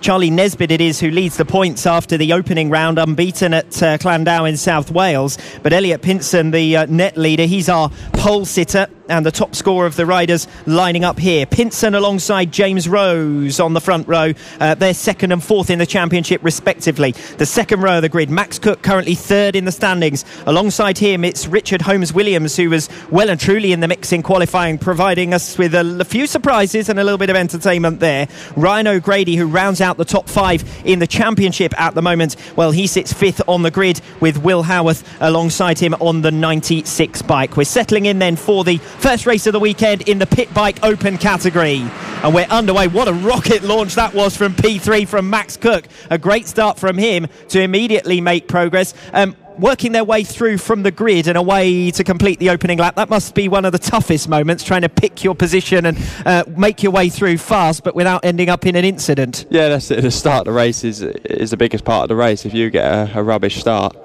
then you can be back in 10th when you've qualified 4th, and it just makes your race a lot harder to be where you should be. But I mean, yeah, if you can get a good start and get off with the front bunch, then you've got a chance. Well, Max Cook certainly made a good start there to fire his way through from P3. Whether that really converted into position, because it didn't seem pretty tightly packed out on the circuit, just winding their way through. Can be tucked right up behind someone, but that doesn't necessarily make it easy to pass them. No, that's it. Sometimes you just got to wait for them to make a little mistake, run a little bit wide and just shove your bike underneath them. But if you can get in front of them and make a nice pass, then it makes it a lot easier. So at the moment it's second, third and fourth positions that are the tightest packed, coming up the hill and down towards the S's. And again, that's what you were talking about, isn't it? When you've got alongside like that, try and make that into a move. That's what you were saying previously. Yeah, that's it. It is hard. You got to brake just that little bit later, and when you're already braking as late as you can, it's difficult. So continuing around with Elliot Pinson braking up at the front, the pole sitter. The timing a little bit skewed for us up here in our commentary position, but as far as I can tell from looking at the track, it's always much safer to look at the track than it is to look at the timing anyway. That's it, yeah. Pinson's showing us 11th on the timing, but it looks to me as though he's well clear out in front, and there's a separate race going on for second, which is held by James Rose at the moment, ahead of Ryan O'Grady and Will Howarth, who are all tightly packed on the circuit. So a three-way battle for second position as it stands, and then a separate race going on for P5 with Will Howarth at the back of that group in 6th position. So yes, the timing is well and truly out, and I think we're just going to have to abandon that for the rest of the race, but close racing for second, third and fourth, and there's the move. Talk us through. Yeah, I mean, he's been lining it up for a few laps now, and I think he's just got a good drive out that first corner and pulled alongside him and just gone a bit later on the brakes and made the lunge. He was a little bit too bold, though, coming through the S's. He left a lot of room on the inside, and still they're going at it almost side by side. Looking over their shoulders, is that a big no-no from your point of view? Or do you want to check on the progress of other riders around you? To be fair, in these sort of races, yeah, it's good to see where you are, because you don't obviously have a pit board and your mechanics telling you where you are. But when you're up in the superbikes and in the 125s, and when you're up and coming, you have pit boards to show you how far people are behind you, so you shouldn't need to look behind. Max Cook has made that progress all the way around the outside of James Rose. So Rose, who was the rider who was looking over his shoulder a lap ago, had good cause to do so, as it turned out in the end, because he gets blasted away. And actually, it looks as though now he's going to drop down to fourth position. We're doing this the old way, trying to identify the number boards as they come past us here in the commentary position. That's Richard Holmes, who's up with them there. Richard Holmes Williams, who finished fourth in qualifying, who is now up to P3 by my reckoning, and dropping James Rose one position down. So it's Pinson out in front and clear. Max Cook in second position, having made that move on James Rose, and then Rose has dropped behind Richard Holmes Williams, and that is still the race at the moment. Third and fourth positions between the 126 of Holmes Williams and the 128 of James Rose, who's lost 2 positions, and from the moment he looked behind him, he ended up losing 2 places. And actually, he doesn't seem to have the same pace coming off the turns as the others do. Is that just a question of riding style or positioning of the bike, or how do you view that? It could be a bit of both. It could be a little bit of corner exit, but I think some of these Honda CRF 150s are actually tuned, and what I've heard, I think James Rose has got a standard engine in, so I think that's played a big part, definitely. So you're giving him a get out of jail free card there and saying that that's bike rather than man. I'm happy to defer to you on that one as things start to settle down here, with Elliot Pinson 4 seconds ahead of Max Cook.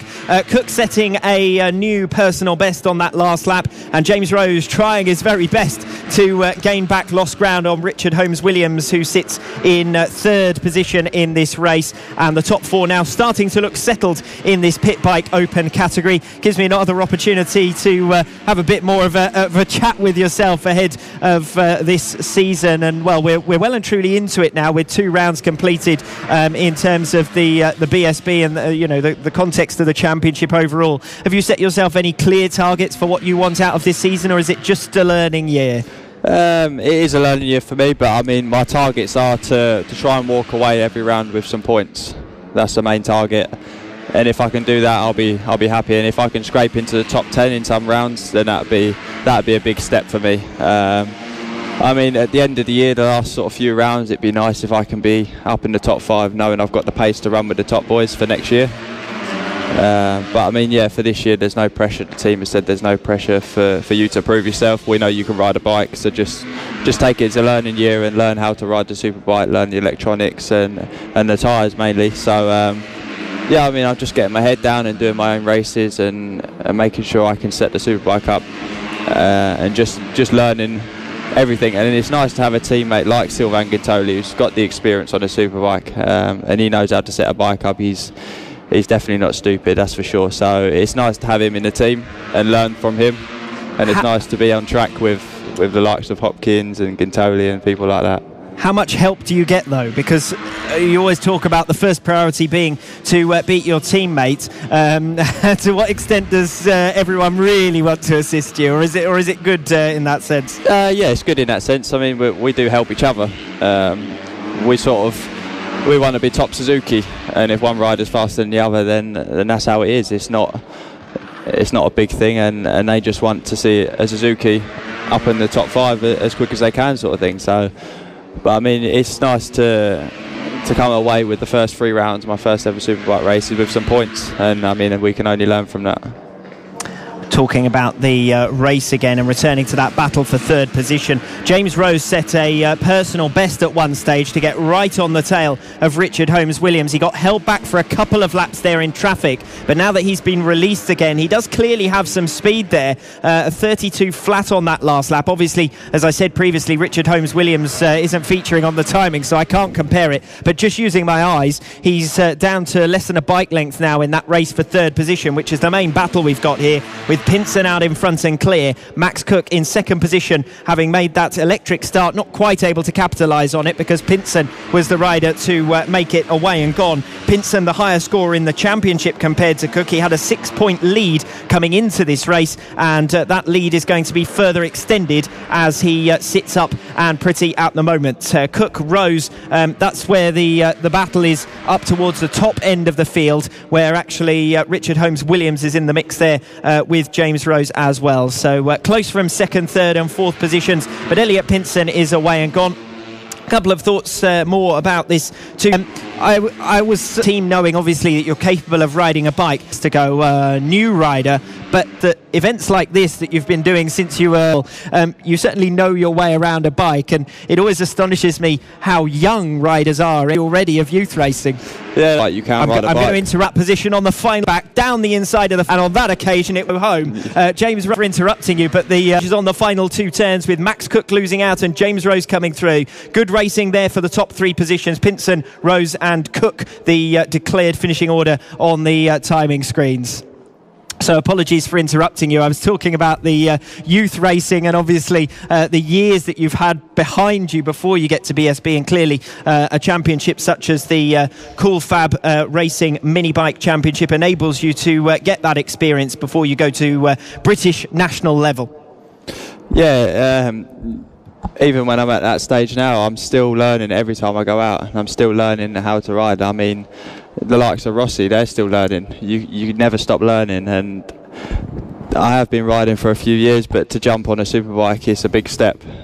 So you have to sit back, be patient, and just learn all year.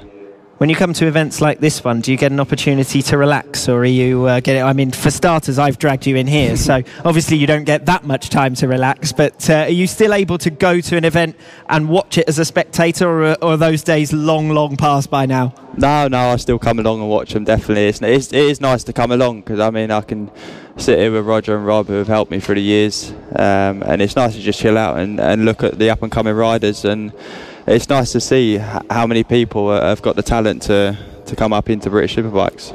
Well, it's been brilliant having you joining us up here in commentary. It's quite clear that you could probably do this all day long. So, well, as long as you want to stay up here, you're up here.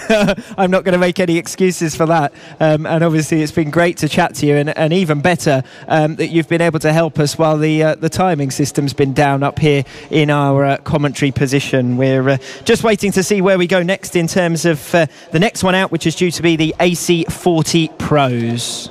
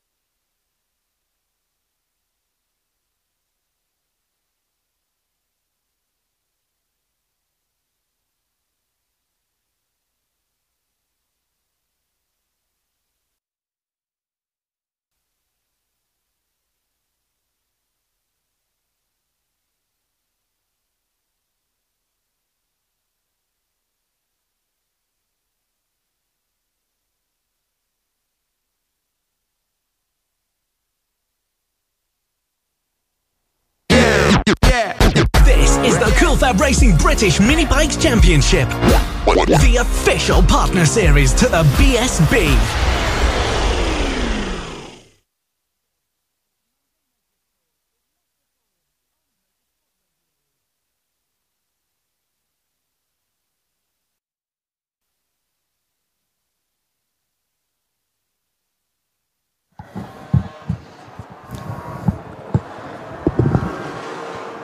It's a timingless assessment of the AC40 Pros.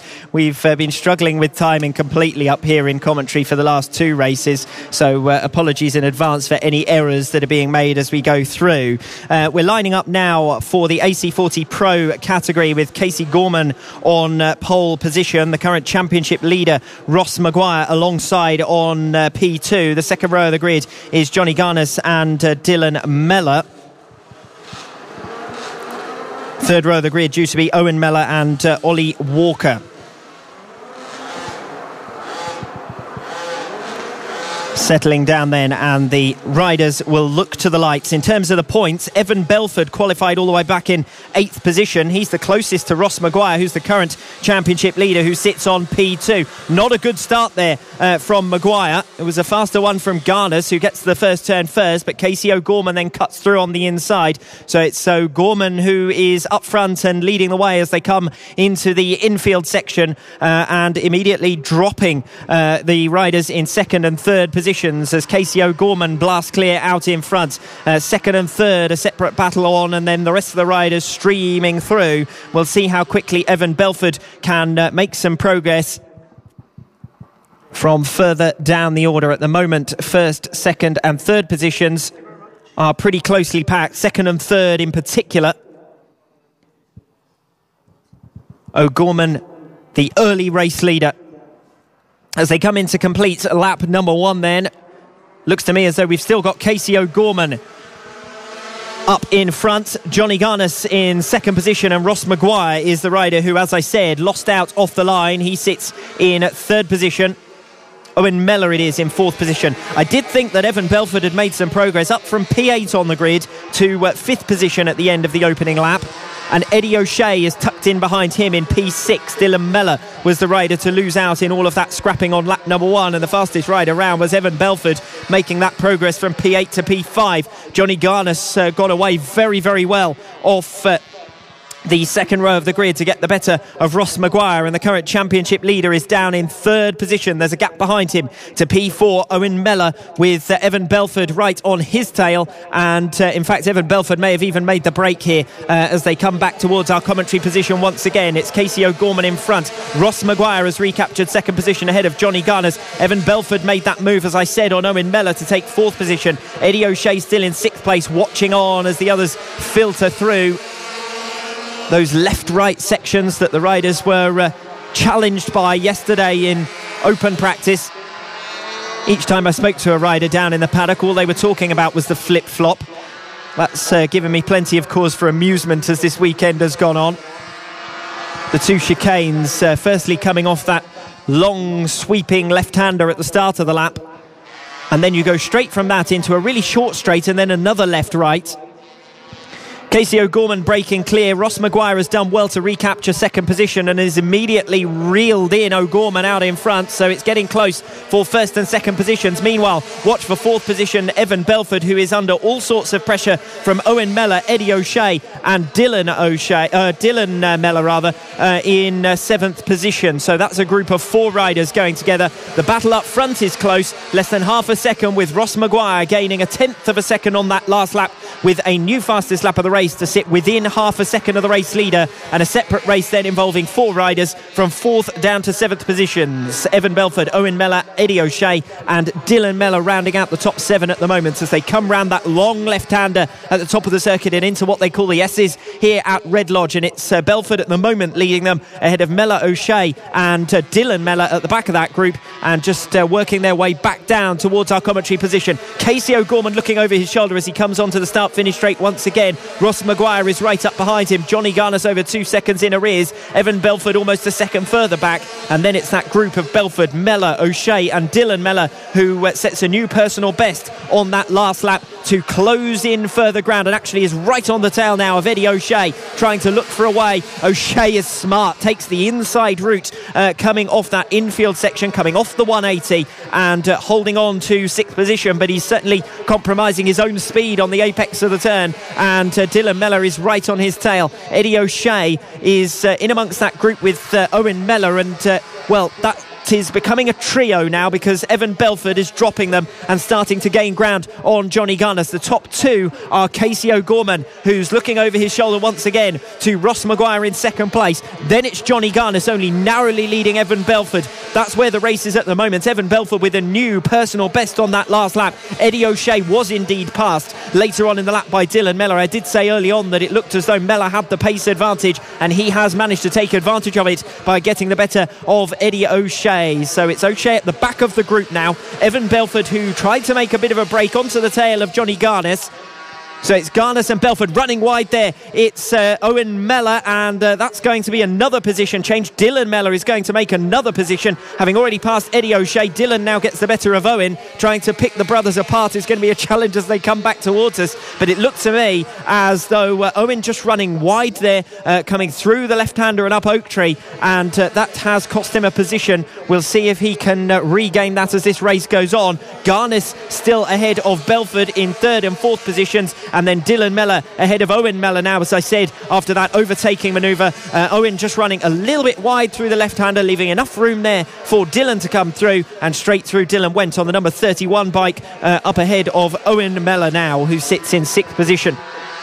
So it's Dylan Mellor who's provided a lot of the entertainment in this first race in the AC40 Pro category by getting the better of Owen up the inside, having already passed Eddie O'Shea. They are as close as they've ever been for the top two positions, and you saw Ross Maguire just thinking about a lunge down the inside of Casey O'Gorman as they went through the left-right, the chicane that leads back on to one of the two longer straights on the circuit. Looking over his shoulder, still Casey O'Gorman, who had set a new personal best last lap around. He was still slightly slower than Ross Maguire, and Maguire has made up further ground this lap around, but there isn't much more ground to find before Maguire needs to make the move. He is right on the tail of Casey O'Gorman. O'Gorman held back slightly by a back marker. He cuts through though up the inside. Maguire has to go all the way around the outside, and that gives O'Gorman a little bit of breathing room, but he hasn't got much of it. And there's also a race going on further down the order where Garnes, Belford and Mellor are starting to make the break. Mellor with a new personal best on that last lap, gaining in ground, gaining in about half a second on Evan Belford. Eddie O'Shea has got the better of Owen Mellor, who's dropped down the field continues. He's now down in seventh position,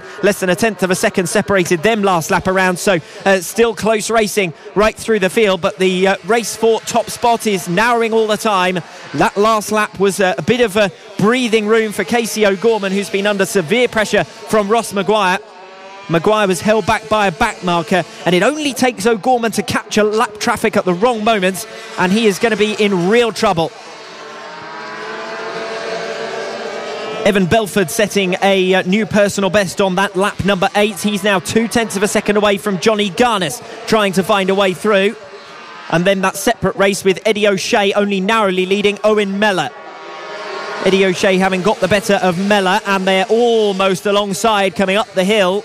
But O'Shea just able to break slightly clear, and that leaves him still ahead of Owen Mellor behind him. Evan Belford trying to cut his way through. Johnny Garnes is the rider to lose out, and we've got a fall as it looks to me as though Evan Belford has gone down there, coming on towards the Simpson Straight. They were three abreast coming off through the left and right handers, and Evan Belford, who was doing such a beautiful job to make up ground, has gone down and brought us out a red flag situation after that fall for Evan Belford. As I said, the three of them just getting caught up there, coming through the chicane. I said that they were trying to work their way through lap traffic.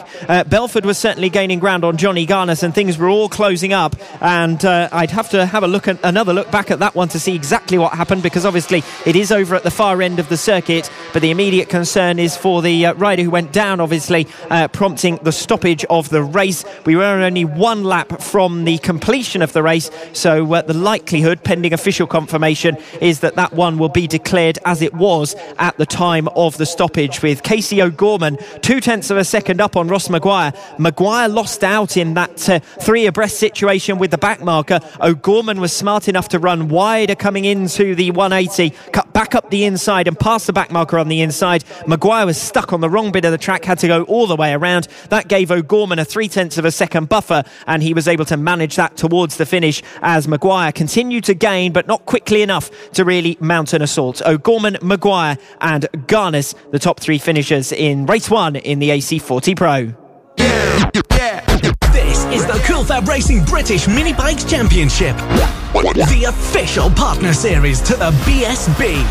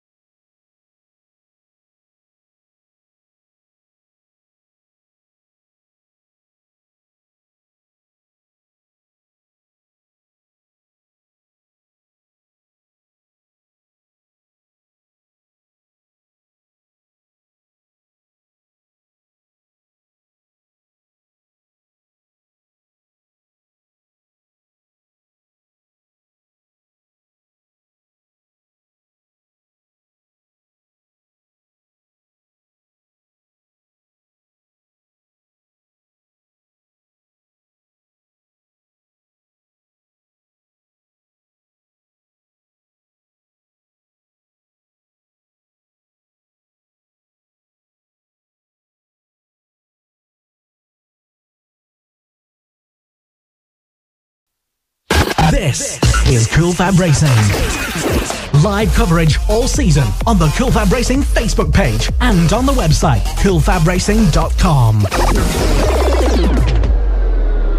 Now moving on to the senior mini motos category, and interestingly in this class, two of the top three from the opening round of the championship not taking part this weekend. That opens up a real opportunity for Will Howarth to increase his leading margin over his nearest rival taking part today. It's a 31-point gap, and his nearest rival in the series overall, Nick Bennett on the 711 bike, is all the way back down on the fifth row, having qualified at 9th. So he sits 4th position in the championship at the moment. 5th in the series overall is Paul Nicholls, 7 points further back. He at least is on the 3rd row of the grid in P5, but it's going to be tough to catch Will Howarth on the basis of what we've seen. It may well turn into a question of whether the main rivals that he's got in the championship can inflict some form of damage limitation by at least getting as close to him as possible, because Howard starting in first, his nearest championship rival all the way down in 9th, and the next rider in the series overall down in 5th on the grid.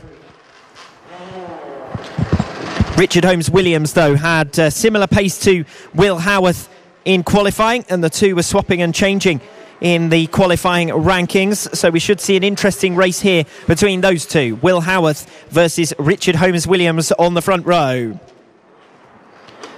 Second row of the grid, Josh Darter and Justin Bainbridge. Third row of the grid, Paul Nicholls and Ryan Grant. Getting underway then with race 1, loads of creeping. There were at least 3 riders out of their grid positions by the time the race got underway. That's ended up not really working in anyone's favour in particular. Will Howarth has made the break. The top 2 have been able to pull clear, so those few riders from the second and third rows of the grid basically making a rolling start there haven't really gained too much out of it. Instead, they've ended up dropping back somewhat as the top 2 blast clear, and it's Will Howarth and Richard Holmes-Williams who we expect the duel to come from. They were well over a second clear of Josh Darter and Justin Bainbridge per lap in qualifying. So no great surprises then that they've pulled well clear in this race number 1 in the senior mini-motos. It's Will Howarth then and Richard Holmes-Williams coming in to complete lap number 1, with Howarth out in front, Holmes-Williams in P2. Close for third position between Josh Darter and Paul Nicholls. Nicholls having gained a position on that opening lap in respect of his grid position, and now could do with making it up into the podium places. As I said, when the main championship rivals of the current series leader Will Howarth are starting so far down on the grid, the best thing they can do is try and make up positions and get as close to him as possible, so that if Howarth does go on to make an error or does go on to have an issue at a remaining round, they can at least be close enough to pounce. At the moment, Richard Holmes-Williams isn't close enough to pounce. He's almost a second back from Will Howarth out in front. It's Howarth leading the way, ahead of Holmes-Williams in second, Josh Darter in third. That's still the closest battle, third and fourth positions between Josh Darter and Paul Nicholls. Darter comes into this round on 27 championship points.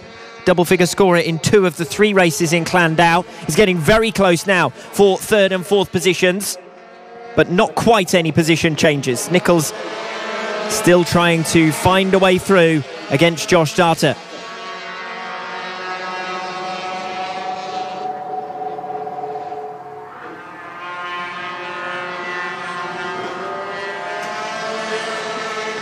Separate races further down the order for 7th, 8th and 9th positions. There's a pack of 4 riders, but the race lead is unchanged. That's still Will Howarth out in front, ahead of Richard Holmes-Williams in second position. Still the race is on for third place between Josh Darter and Paul Nicholls. They're side by side coming down towards the bottom end of the circuit. Let's see who's bravest as they come over the start-finish line once again. Well, briefly there, Paul Nicholls made it through, but ended up getting relegated back behind Josh Darter as they came over the start-finish line. Less than a tenth of a second between them, but you don't need me to tell you that. They're as close as you could possibly imagine as they come round the 180.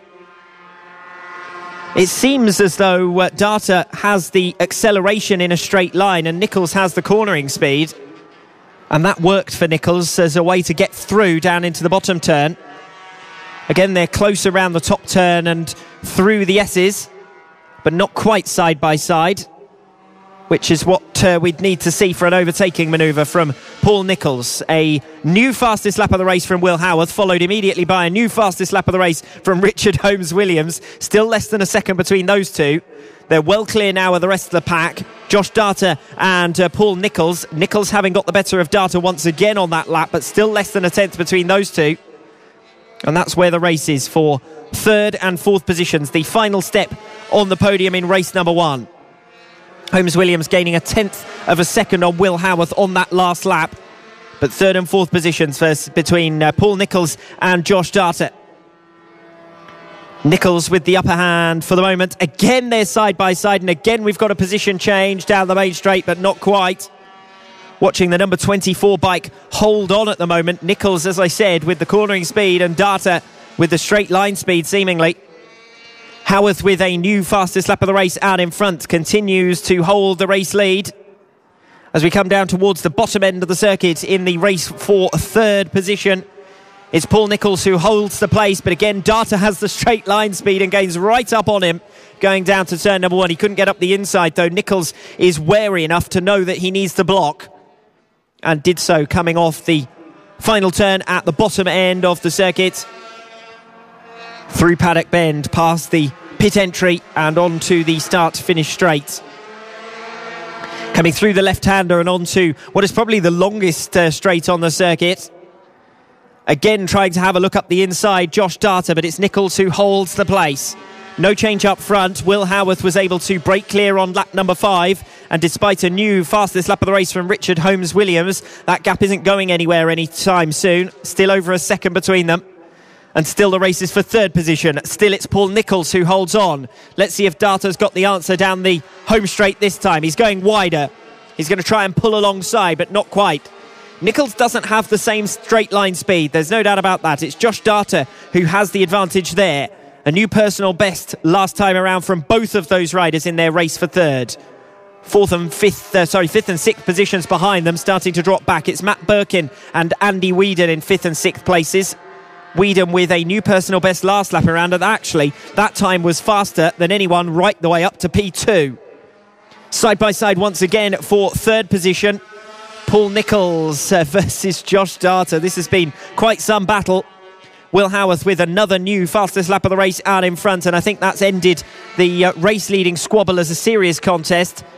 But the race for third has still got some mileage. Nicholls holding on. Data right on his tail, as close as he's been. Nicholls looking to block. Data coming down the inside anyway. Has to back out of it because Nicholls had moved to block, and that was a good move once again from Paul Nicholls. He's getting smart about his blocking here. Data is clearly the faster rider. He set himself up well for a cutback coming off the final turn to look to the inside line. But Nicholls just moved left down the straight to hold on to the position. And that's what it's going to take in the run down to the latter stages of this race as they come around the outside of a back marker who thankfully looks over his shoulder and sees them coming through. Data alongside once again into the top bend. This time he's completely alongside and makes the pass. Josh Data through for third position. Paul Nicholls dropping down to 4th place but making the cutback and coming back through again. Nicholls versus Data side by side down towards Paddock Bend. And it's Data who moves to block. Can Nicholls make the cut back off the final turn and onto the main straight? He does go for the inside. Data's on the outside. Data has the racing line back down into turn number 1. And that's a well-crafted move from Josh Data with a new personal best lap. Nicholls, though, comes again down the inside into the chicane to make the pass. So still it's third and fourth positions absolutely going at it. Josh Data versus Paul Nicholls. Nicholls has been most stubborn in his defence of P3. Looking further back, Matt Birkin has just about held off Andy Whedon with a new personal best lap last time around, but the battle between the 5 and 7 bikes could be one where we may see a position change in the latter stages because Whedon has been coming after Matt Birkin, gaining ground lap after lap, small margins in it, 0.3 of a second a lap being gained, and that may even be a position change coming back down towards Paddock. It's certainly Josh Data still in front of Paul Nicholls as they come in to complete lap number 9, but it's still only just between those two as we go into the final lap, and it's still only just for 5th position as well. Matt Birkin, though, gaining a little bit of ground on Andy Whedon that last lap. So Whedon's progress may have been halted there as he sits in 6th position. Watch for P3 as they come up behind Justin Bainbridge to put a lap on the number 11 bike. The checkered flag falls for the race leader who now becomes race winner, Will Howarth, ahead of Richard Holmes-Williams. But 3rd and 4th positions are still coming around the top end of the circuit. At the moment, it's Paul Nicholls with Josh Data. And it's Data who leads them down towards Paddock Bend. Can Nicholls do anything special in the run down to the line? He's almost alongside. He's blocked out. Will he get the cutback? No, he's trying to carry his momentum around the outside, but Data moves to block, and that was a fascinating race between Josh Data and Paul Nicholls. Nicholls held the position for the majority of the race.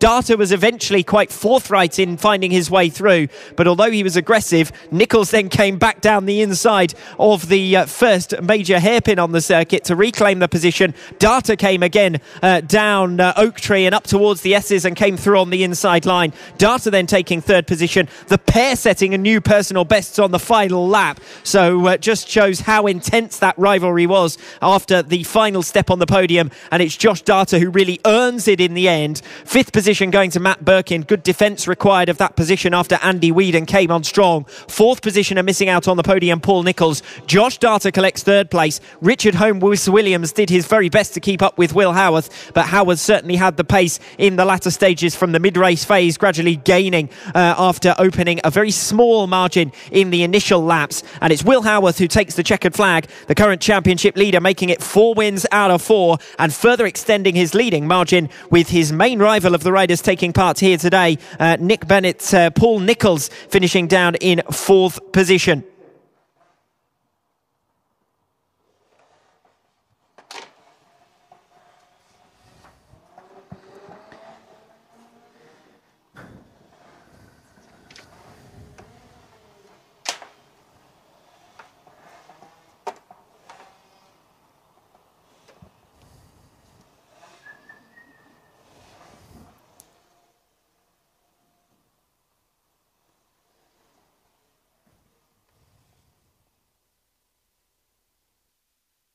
This is Cool Fab Racing.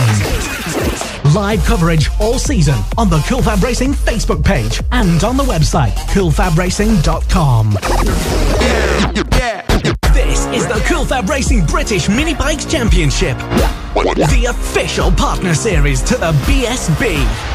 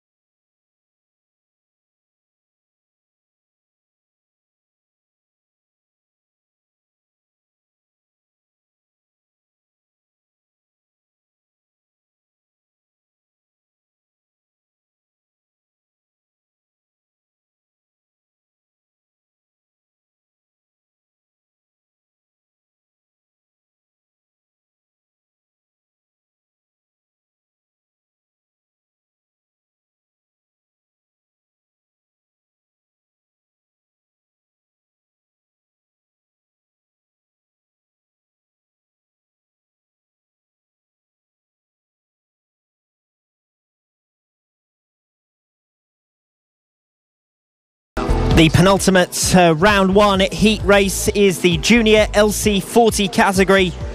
And the top 4 in the championship sit in the top 4 positions on the grids, but not in the order that they finished in Clandau.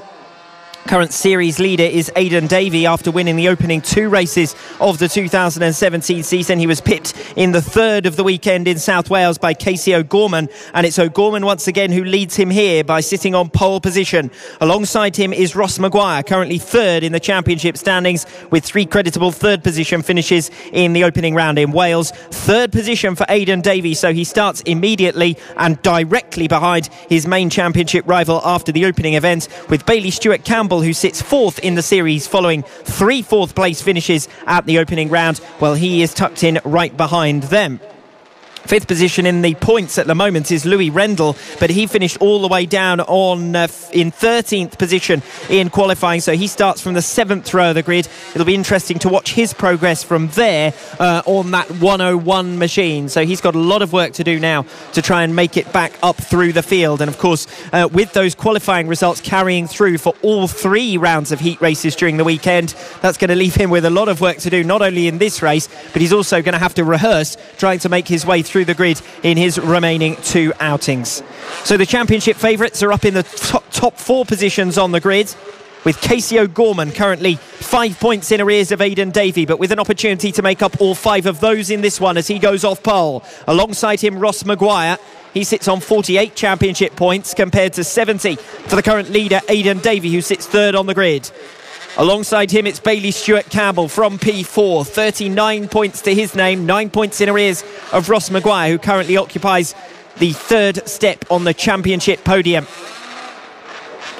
Well, the same 3 riders finished on the podium in all 3 races in this class at the opening round in South Wales. Aidan Davey, Casey O'Gorman and Ross Maguire, who sit in the top 3 positions here. Good start from Davey from P3. Immediately, Ross Maguire moves to block and does so. So it's Casey O'Gorman, Ross Maguire, Aidan Davey and Bailey Stewart-Campbell leading away in the order that they sat on the grid. Also trying to look back through the field to see if Louis Rendell is making any progress. Hasn't made up too many positions so far by the looks of it. The top 3 starting to break clear and actually spreading out somewhat in those top positions. There's a side-by-side battle all the way down in 7th, 8th and 9th positions. That's the closest contest at the moment.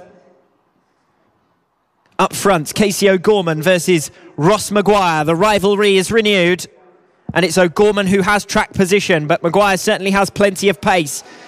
Still, there's a close race on further down the field. I think that's Evan Belford who's mixed up in that one. There they are over the line, 7th, 8th, 9th, 10th, all with fractions of a second between them. Evan Belford does indeed lead that group. Sandy Horn made some progress on that opening lap at the expense of Jaden Toomer, so that's for P5. So it's Sandy Horn who has that position. Jaden Toomer locked in behind now, and then it's Evan Belford from 7th place in the yellow livery who leads the rest of the group in the top 10. Belford, Cook, Lawrence and Brinton in that order. The top 2, Casey O'Gorman and Ross Maguire. Maguire very close throughout that opening lap and still just as close on lap number 2. The front 4 have splintered away, and there's passing opportunities in 5th position as Jaden Toomer tries to get back on terms, and we've also got Evan Belford trying to make progress. Belford then looking over his shoulder as they come onto the start-finish straight once again. Sandy Horn has been well and truly dropped. It's Jaden Toomer who comes through for P5. Evan Belford up to 6th place. James Cook in 7th.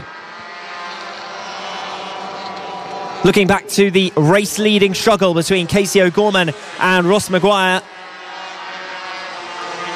Their gap narrowed by Aidan Davey from 3rd position with a new fastest lap of the race last time around. It's half a second separating him from Ross Maguire in P2 and less than a second covering the top 3 now. Aidan Davey's trying to go with them.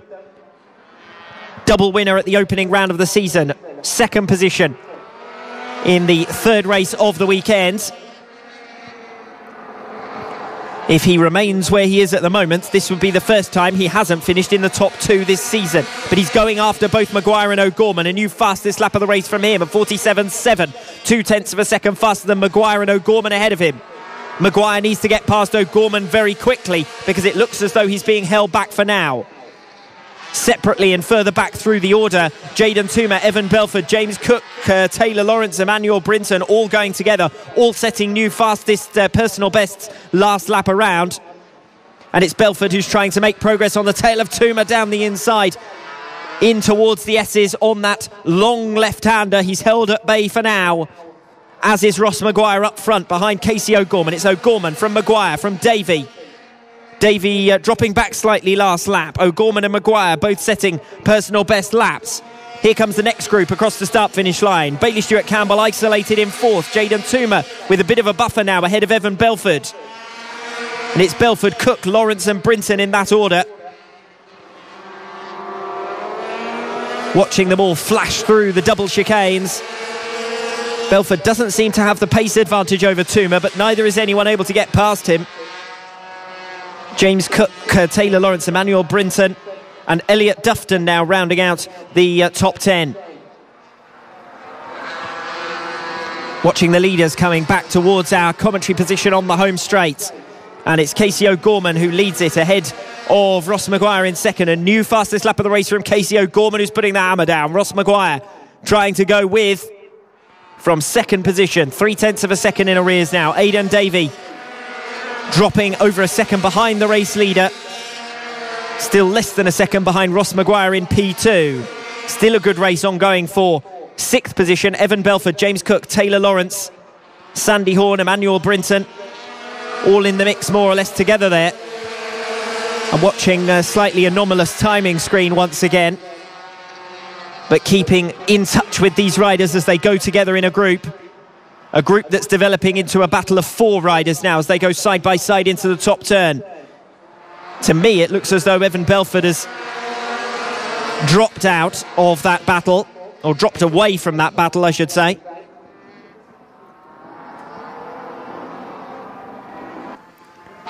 The race leaders are coming through the double chicanes once again, with Casey O'Gorman setting another new fastest lap of the race.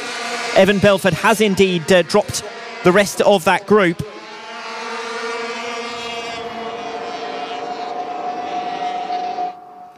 And still a four-way squabble going on behind him. But no changes within those positions, even if they're very close now for seventh position. I make that seventh position coming up the hill with four riders all in the mix. The race leader, Casey O'Gorman, has left Ross Maguire now in second position. There's over a second between those two. Then there's another second or more than a second, yeah, definitely, to Aidan Davey in third. So the front three separated by fairly sizable margins now, and the race is for 7th, 8th, 9th, 10th positions. Evan Belford pulling clear of the rest of that group now. Taylor Lawrence, James Cook, Emmanuel Brinton in that order as it stands, as they're side by side again coming through the second chicane. Watching to see whether the race leaders are as they were. They come back towards us here in commentary, and there's no change. If anything, the gaps between them are starting to expand once again. Over a second the deficit for Ross Maguire from P2. In the series overall, this is going to leave him more work, and it's going to be bad news for Aidan Davey. A race victory here will give Casey O'Gorman the championship lead. Watching the battles further down the order. Sandy Horn, Taylor Lawrence, James Cook in that order. Three riders all packed closely together on the circuit.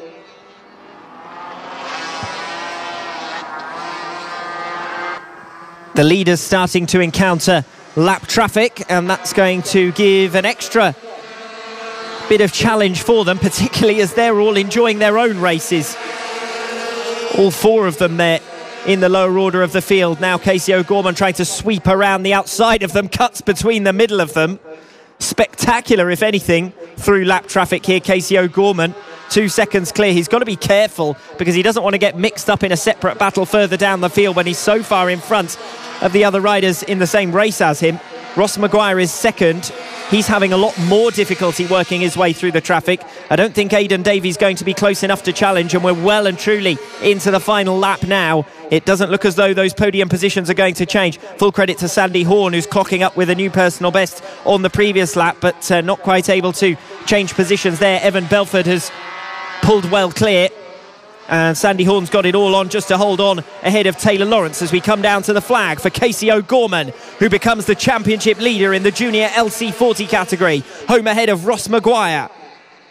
Third position going the way of Aidan Davey, the championship leader coming into this weekend, has dropped out of top spot following 2 successive defeats, and that third position his worst result of the season so far.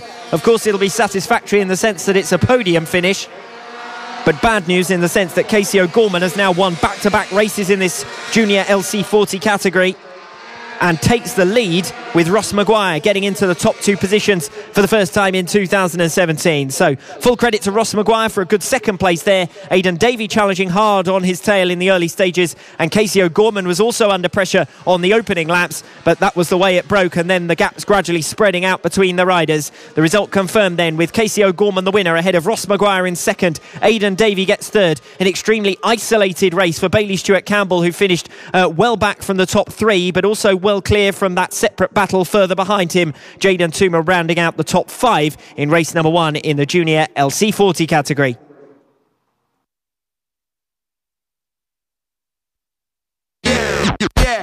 This is the Cool Fab Racing British Mini Bikes Championship, the official partner series to the BSB.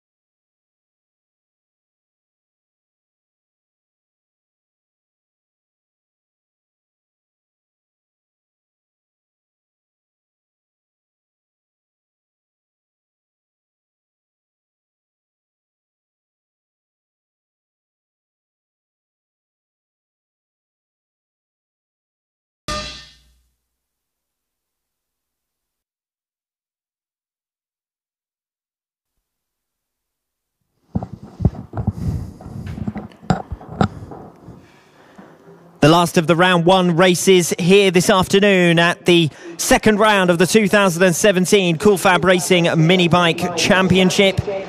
And it's the Mini F1 Sidecars, the series currently led by the number 26 outfit, ridden by Mick Williams. 75 points out of 75 at the opening round, undefeated in 3 appearances. Second in the series is the number 25 outfit, ridden by Paul Qualters Sr. 53 championship points with 2 second places and then a 4th position finish in the third race. The third race of the weekend was actually the most entertaining in the Mini F1 sidecars. There was quite a battle on, particularly for third position, at one stage for second. Adrian Ems was involved in that battle on the number 76 outfit, but not participating this weekend. The only one of the top 5 in the championship missing here at Red Lodge. The top two in the series occupy the top two positions on the grid. Third position in the championship points at the moment is the number 17 outfit ridden by Danny Stainer. That's third row of the grid. Fifth position, P5. And then fifth in the series points is the 230 outfit ridden by Mark Parker, who sits on P4 on the grid. The top four are already settled in, and the rest of the outfits just being brought into line in their respective starting positions. Next onto the grid is the number 17 outfit ridden by Danny Stainer, who, as I said, sits third in the championship but could only manage fifth in qualifying, so it'll be important for them to try and make up positions as quickly as possible. Watch out for positions 1, 2 and 5 on the grid then, in the context of the championship overall. Mark Parker there in P4 to try and generate an upset. The outfit's building up their revs. We'll watch the lights and then we'll be underway. Mick Williams was comfortably... Oh, what a good start that is from P5. So I did suggest that Danny Stainer was the outfit to watch. Firing away from fifth on the grid, straight up to third position. And already right on the tail of second place, the number 25 outfit ridden by Paul Qualters. So now we're in championship order. But that might not be for long, the way that number 17 is making progress. It's the 26 outfit ridden by Mick Williams that's out in front. P2 is the 25 outfit ridden by Paul Qualters, and straight up to third is the number 17 outfit ridden by Danny Stainer. Stainer was lapping in the 41s in qualifying, and the fastest time in qualifying was a 36.1, so you can see that that's a near 5-second deficit per lap in qualifying. Well, it looks as though Danny Stainer on his number 17 outfit has managed to step it up for the race. It's the number 26 outfit ridden by Mick Williams that leads the way by over a second ahead of Paul Qualters on the 25 outfit in P2. He's dropping well back. Williams did have about a second elapsed advantage at the opening round in Llandau, and 1.5 seconds a lap advantage in qualifying here at Red Lodge, so no great surprise that he's blasting away out in front. Barring mechanical dramas, you'd expect him to go on and win here. Dropping back in second position, the number 25 outfit ridden by Paul Qualters, 2 seconds in arrears. Danny Stainer's number 17 outfit over a second back. And then actually staying with him in P4, it's the number 200 outfit piloted by Ben Brunt, who was third in qualifying ahead of Mark Parker's 230 outfit that's been well and truly dropped in P5 here, not living up to expectations after qualifying. The closest race on the circuit is third and fourth positions. The number 17 outfit ridden by Danny Stainer and the number 200 outfit ridden by Ben Brunt. Half a second back and not really losing too much on that last lap, although Danny Stainer did set a new personal best just to stabilise that gap. It was a new fastest lap of the race from Mick Williams, a 36.2. A 36.7 from Paul Qualters, so that's the closest he's got to setting a time similar to Mick Williams from P2, so that gap's stabilising. Danny Stainer also on the pace, but second back from the times being set by the top two. A new fastest lap of the race again from Mick Williams. Another 0.7 of a second drop by the 25 outfit ridden by Paul Qualters. And the 200 outfit ridden by Ben Brunt dropping further in arrears of Danny Stainer's number 17 outfit that sits in P3. Mark Parker's 230 outfit with a new personal best on that last lap of a 39.8, but that's almost a second down on the nearest outfit in front of him. Position changes further back through the order. In fact, a lively squabble going on for 6th and 7th places. Although now that those positions have changed hands, it looks as though the gap is starting to emerge between them once again. Those two are just coming around the chicane at the top end of the circuit and down towards the Simpson Straight, and that's the closest battle on the track at the moment.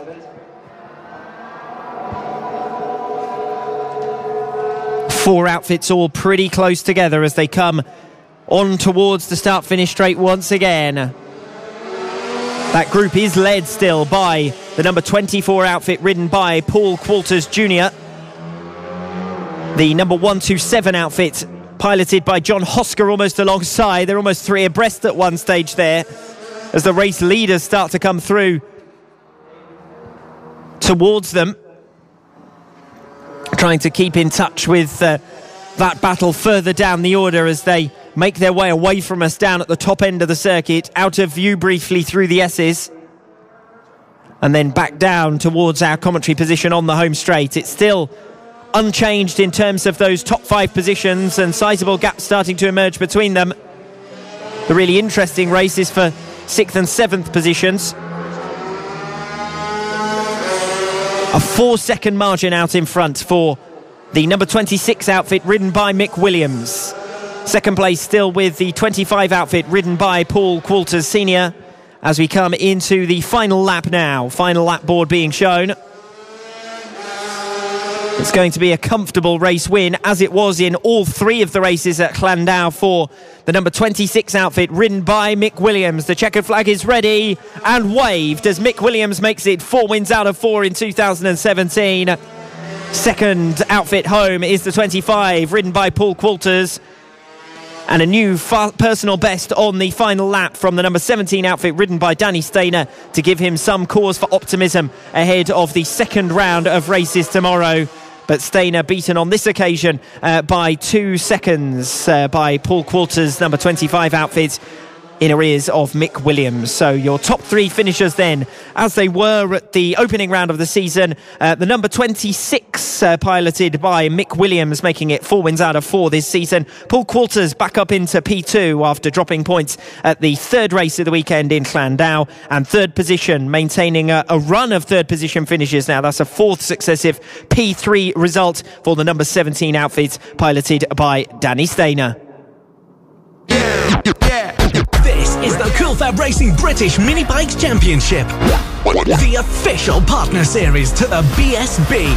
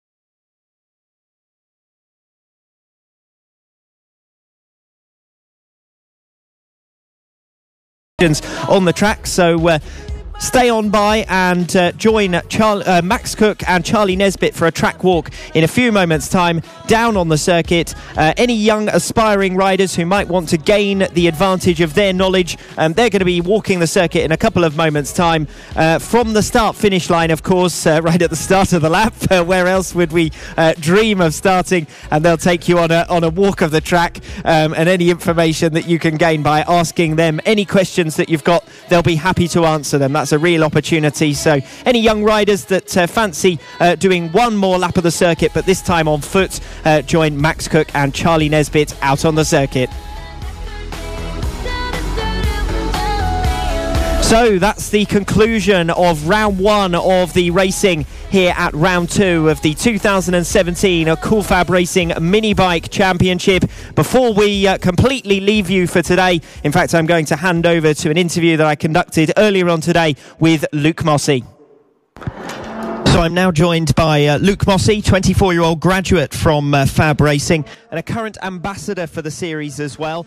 Clearly here at Red Lodge, this is something of a local round. I think you're based in Cambridge, so always nice to make a trip back to see your roots as well to an extent. Yeah, definitely. It brings a lot of happy memories back. It's just great to see this, the young kids doing, following the dream that we all have in this series. So yeah, it's fantastic. Obviously, this is part of a career ladder, one that in your case has taken you right up to BSB.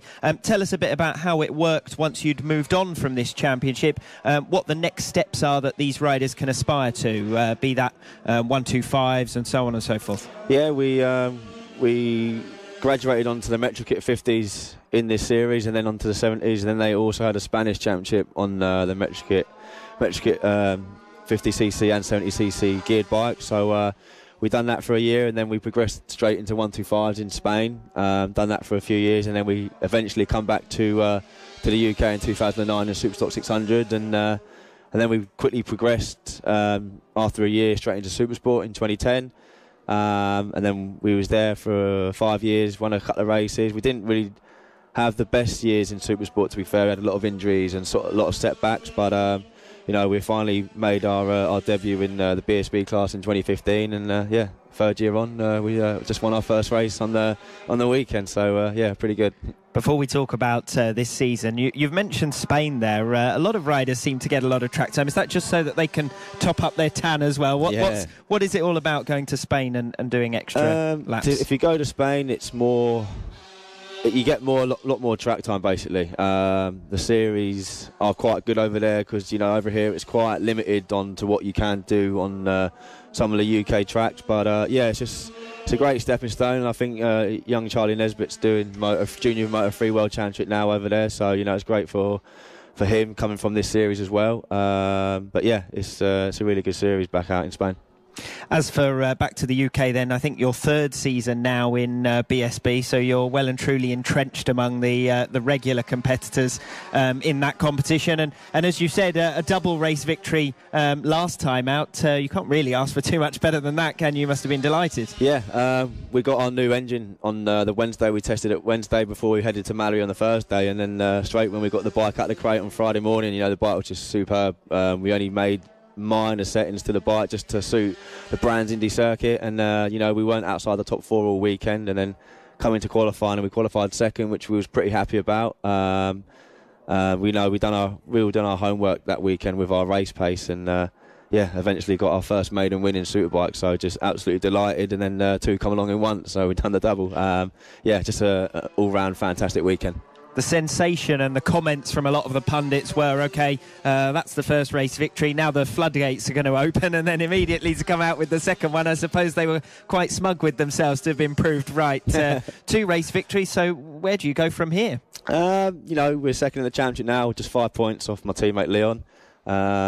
Things are looking really positive. It's only round two. We've still got a long way to go in the season. There's still going to be the likes of Shaky coming through, who's having a bit of a hard time at the moment, but just looking really positive. I'm really happy with the bike. I've never had such a strong start to a season, and that's including my Supersport career and Superstock career. But it's a long season, and we've got Alton Park next weekend, another circuit that I really enjoy, and we just need to keep making sure that we keep racking up these podium credits ready for the showdown. And now we've got these these first two wins. We want a couple of more for the end of the season. But looking in really good shape now for the rest of the season.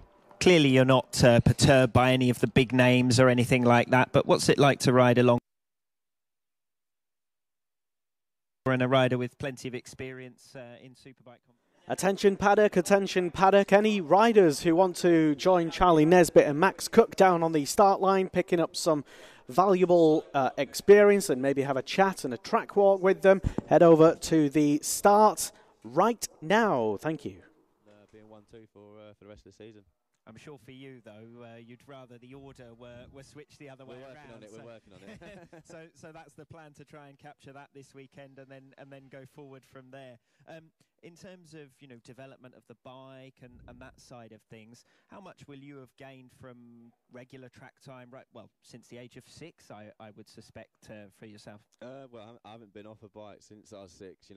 It's sort of these 2 wins on the weekend of what we've worked, and starting here of what we worked all the way through our whole life to get to. And there's a lot of blood, sweat and tears, but it's what these moments are worth it. It's just great to see the young kids doing well in this series, and obviously the BSB Championship are now involved with the cool FAB-Racing. So it's just such a great stepping stone starting at this level, and hopefully to see a lot of these kids in British Championships in the next couple of years. We always talk at Cool Fab about being a professional athlete, being a professional motor racer, being more than simply going out, getting on the bike and doing that side of things.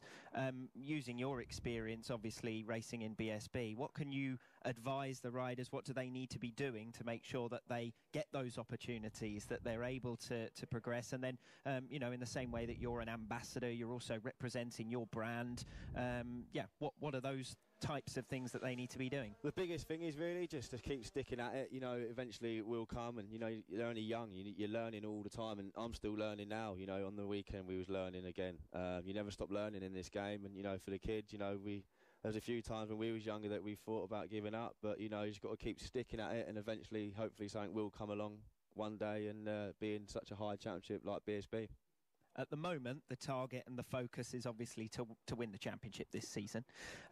Where do you see yourself going forward? What are your aspirations? Because I'm sure that you still continue to set goals ahead of yourself in the years to come. It's my 3rd year in BSB, so we're still early days yet in my career in the British Superbike Championship. Obviously now we are looking to be hopefully British champion this year. If not, the next year. It's my 3rd year now with Bournemouth Kawasaki. It's going really well, and like I said, just keep learning, keep chipping away. Our first year in BSB didn't really go to plan at the start of the year. I don't think we even got a point till halfway through the season, so you just got to keep sticking at it, and it'd be nice to go to World Championships one day. Obviously our sights are set on the BSB at the moment. We're still quite young in our career, so it'd be nice to have a shot at world level, but hopefully we can be British champion in the next 2 or 3 years. Having a look at your social media accounts previously, there's certainly been a lot of activity clearly around the double race victory, a lot of media presence and that kind of thing, which clearly is something you want to capitalise on.